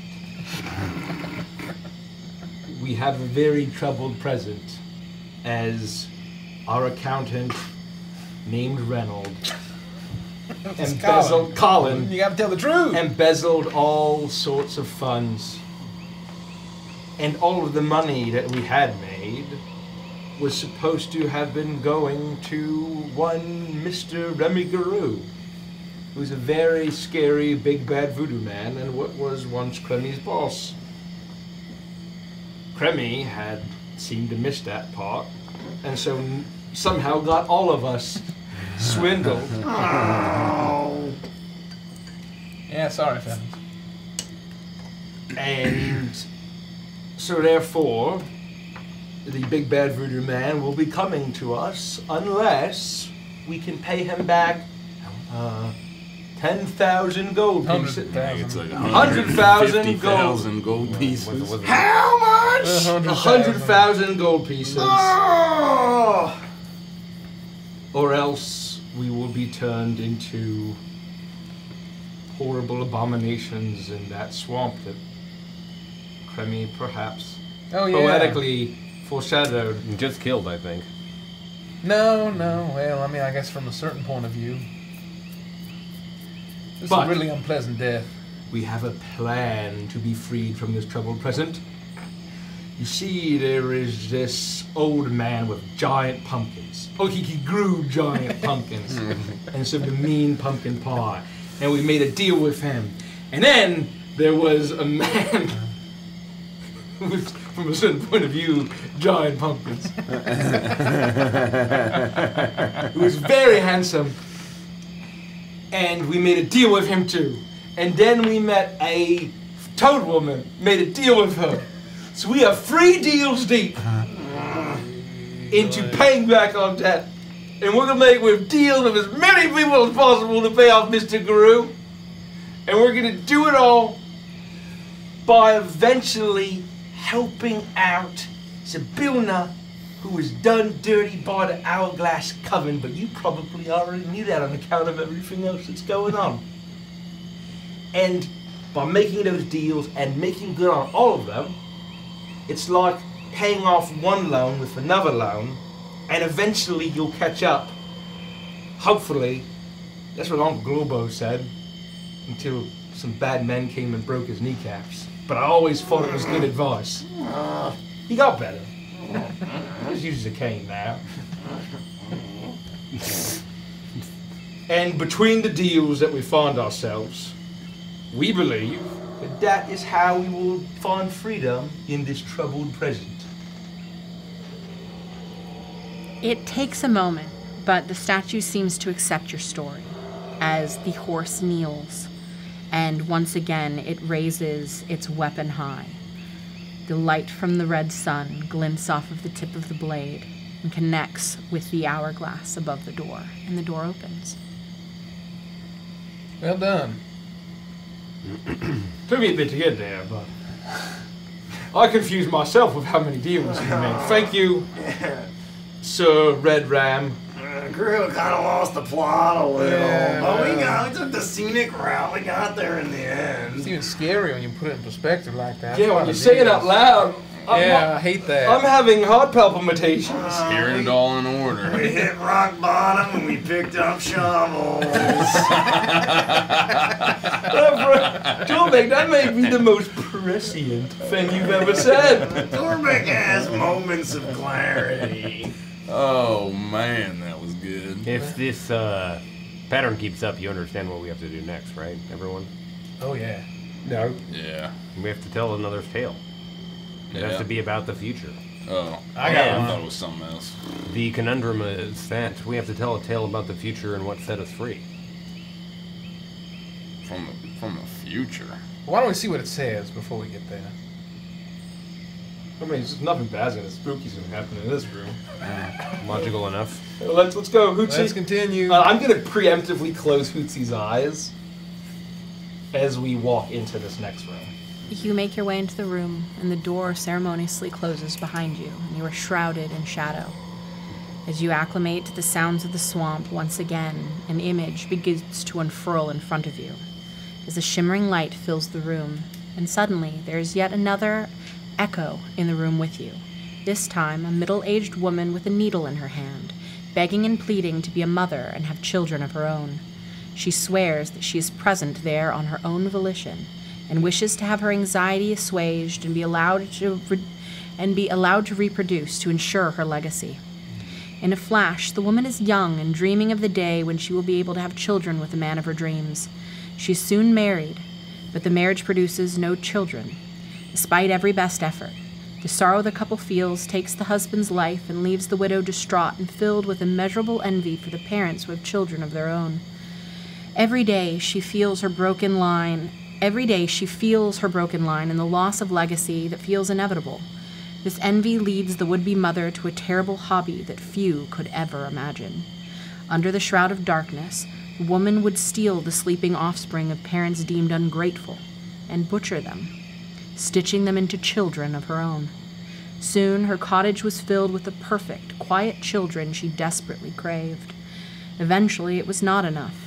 The mother rushes into the darkest wood and enters a small hut, with a desperate pleading to have her anxiety assuaged and be granted the true motherhood she overwhelmingly craved.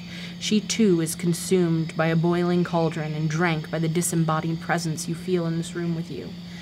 With the horrid rebirth, the newly formed hag, toad-like in visage, finally birthed new life in her own image, as you see plainly before you the echoes of Bavlorna Blightstraw and her lornlings.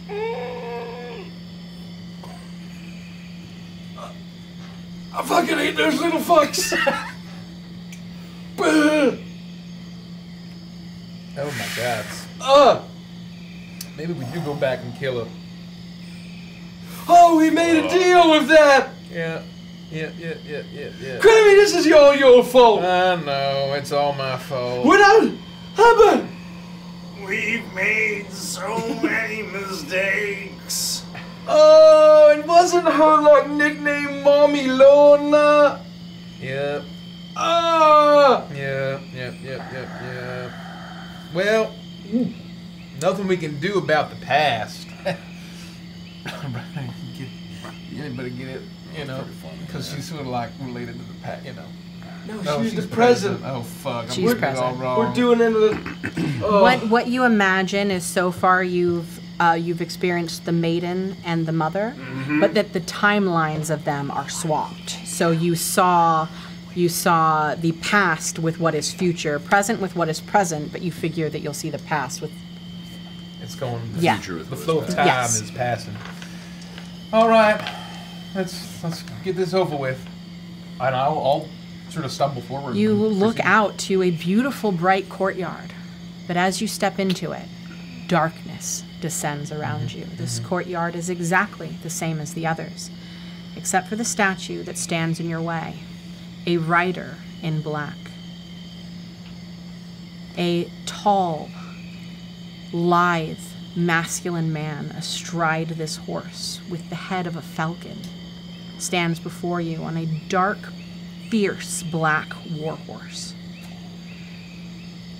The sounds of the swamp at midnight surround you. You step close to the statue and you read the plaque on the bottom. Recount the tales to me ×3 of a troubled future and what set you free. I got one. You want to talk about a troubled future? I think we're in for it, all of us. You know, the good Baron, he promises, his philosophy in life is a good death. You understand? It's a bird night. It's lovely feathers. It's a nice beak you got. And, you know, he wants the afterlife to be one big party for everybody. And that's why, that's awfully alluring, you understand? That's why I did what I did. So I made the deals that I made. Because I believe in the Baron, and I believe in his mission. Because when I die, I want to have a good time too. I want to spend my afterlife partying with all the other skeleton zombies and ghouls. The problem is that if you cross the wrong person, the Baron, or his associates, like Mr. Guru, that's not the future you get. The fellas here got a little taste of that. Not half an hour ago. If you our future, if we don't fucking fix it, is we don't pay Mr. Guru back. And he removes the souls from our bodies, kills us in terrible ways that I couldn't even begin to imagine. And then for the rest of eternity, our souls, they still go to Gede, Maya of Mystere. But we don't go to Bone Macabre, no. We don't get to party for the rest of our eternity, no. We go to the swamp. We become mindless abominations, gripped by sorrow, anger, torment. And we swish and swill and splash about in the swamp together. But it ain't pleasant. And I do not want my eternity to be that.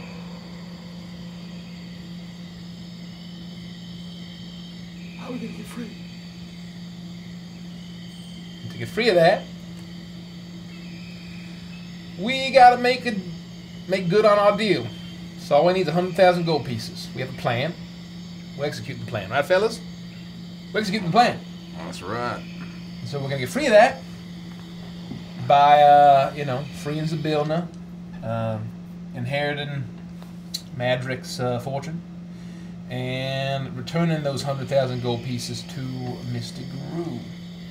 And I have a few backup plans, and I'm happy to share those with you, Sir Falcon, if you care. But I think that's probably good enough. The horse kneels, noticing, seeing the determination in you, the unrelenting determination to free yourself from the deal that you have found yourself in, feeling that you have fulfilled the promise on the plaque.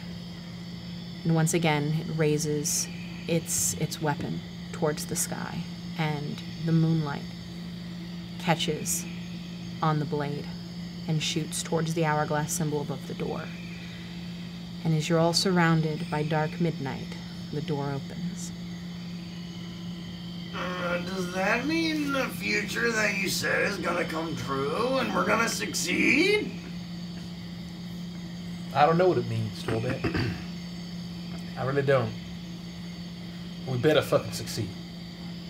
Do you understand? Yeah, no, you've made that very clear. We all fucking understand now, right? Yeah, no. We'll succeed, all right.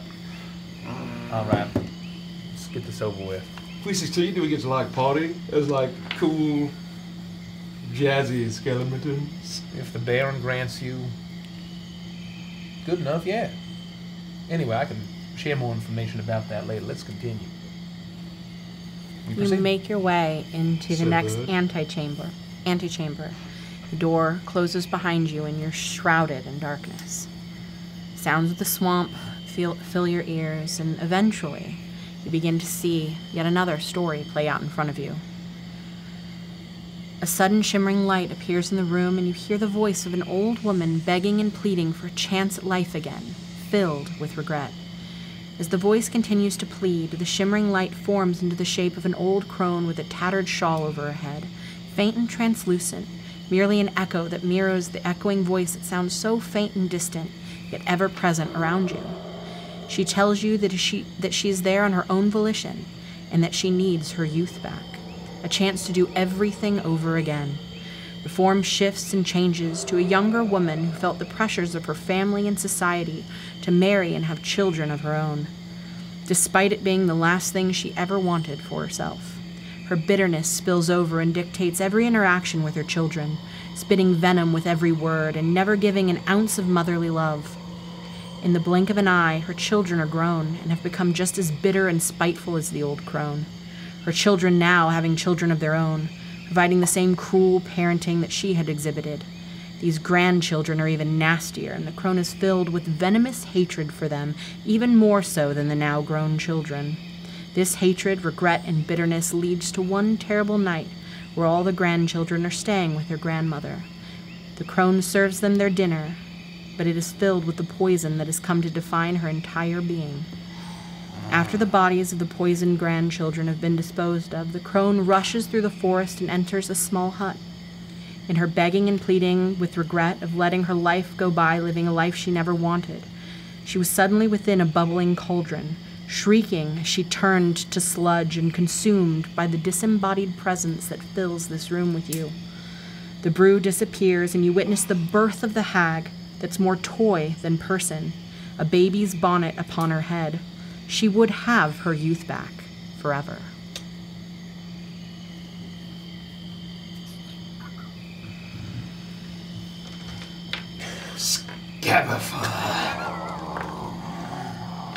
Well, I guess that's why they call it Granny Nightshade.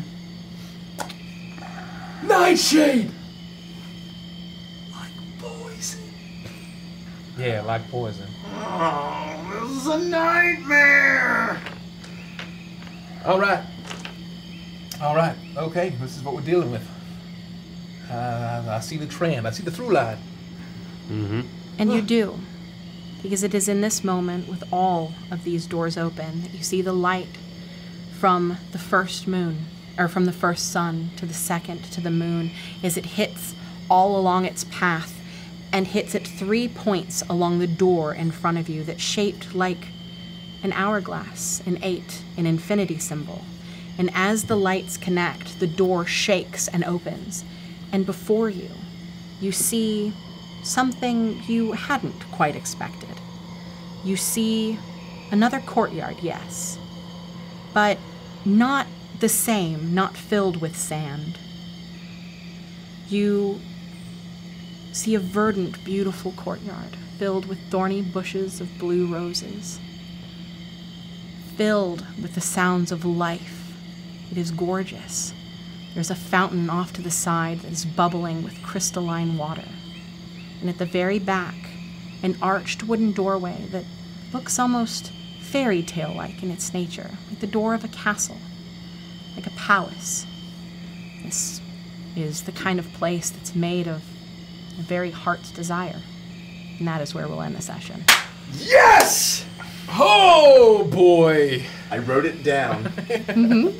You wrote what down? My prediction. Oh. And I'm right. And it feels so good. Holy shit, we're not done. Oh, we're not done. We're not done. I don't even know what we can say besides... Avantress and Chill. What's that, Andy? Avantress and Chill is where we talk about our favorite moments. Oh, baby, and we're going to theorize the hell out of this one. And most importantly, we're going to try to answer some of your questions and comments, so don't go anywhere. We're not doing anything. We're not turning off the cameras. We're not switching anything over. We're not going anywhere. We're going to chill. We're going to have some catharsis. And I'm going to reveal what I wrote down the moment I knew it all. And Shill we are so close. Shill Miser. We are so close to our goal for VIPs. I'm going to check the number, but I don't think we're probably not quite there. But we're doing a Kickstarter, launching in early October. Folk Horror Supplement. It's going to be amazing. Become a VIP and unlock amazing perks if you're just joining us. It's the best way you can support us. It's only $1. You get a Chuckles and Enamel pen. You get a Honk Legion mini expansion and access to the Discord with tons of sneak peeks. If we hit 3,800 by midnight Eastern Standard Time, I will do an extra reveal in the Discord in our sneak peek channel there. So please, please become a VIP for the Crooked Moon. Thank you so much. Yes. We're back on Monday with Neon Nights, which is our talk show over on YouTube. Then Wednesday, we get to see what's through the next door. I wonder what it could be. I have some suspicions that I won't even mention because I think it might be spoilers. I don't know how much we can say, frankly. I won't even reveal my guess. I'll reveal my guess to you guys. Okay. I won't spoil anything. I'm just gonna tell you the moment that I knew. That's all I'm gonna tell you. Okay. I'm just gonna tell you the moment I knew. That's all I'm gonna say. We are 17 away. So yeah, that's nice. Ooh. 17 away. We are close. 17 VIPs. We have time. Yeah, and there's at least less than 30 minutes. There's 17 people in chat. There's 17 people in chat that can become VIPs. If you all do it, we will hit our goal. And then after that session on Wednesday, we have on Friday, right? Icebound. Icebound. That's right. The 8th. Not this week. No, next not week. this No, that's next week. Okay. A week from Friday. It's 10 days from now. Yes, Okay, it's a week thank from you. Friday. We're Icebound, and it's our monthly Like the Dooms survival clock. campaign. And that's DM'd by Derek, and it's always a good time. Things are heating up in that.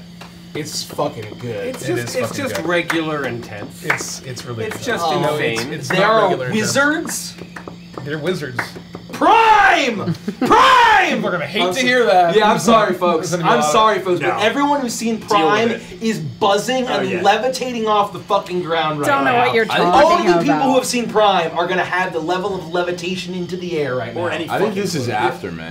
Oh, yeah, I think no, this is no, after yeah. where Well- I got to. I bet you it's pretty close. Not, Yeah. well, no, you've seen some of it, but for full I don't know context. anything about the blue roses, I don't think. Yeah, you do. Yeah, you do. Yeah, you do. Yeah, you well, Yeah, you you do. think you don't. It's been You foreshadowed. think you don't. It's been foreshadowed, but the true extent of it has not been revealed yet from Yes, what you've seen. exactly. All right. Exactly. Okay. It's time to chill. With that, we're gonna chill. Let's chill.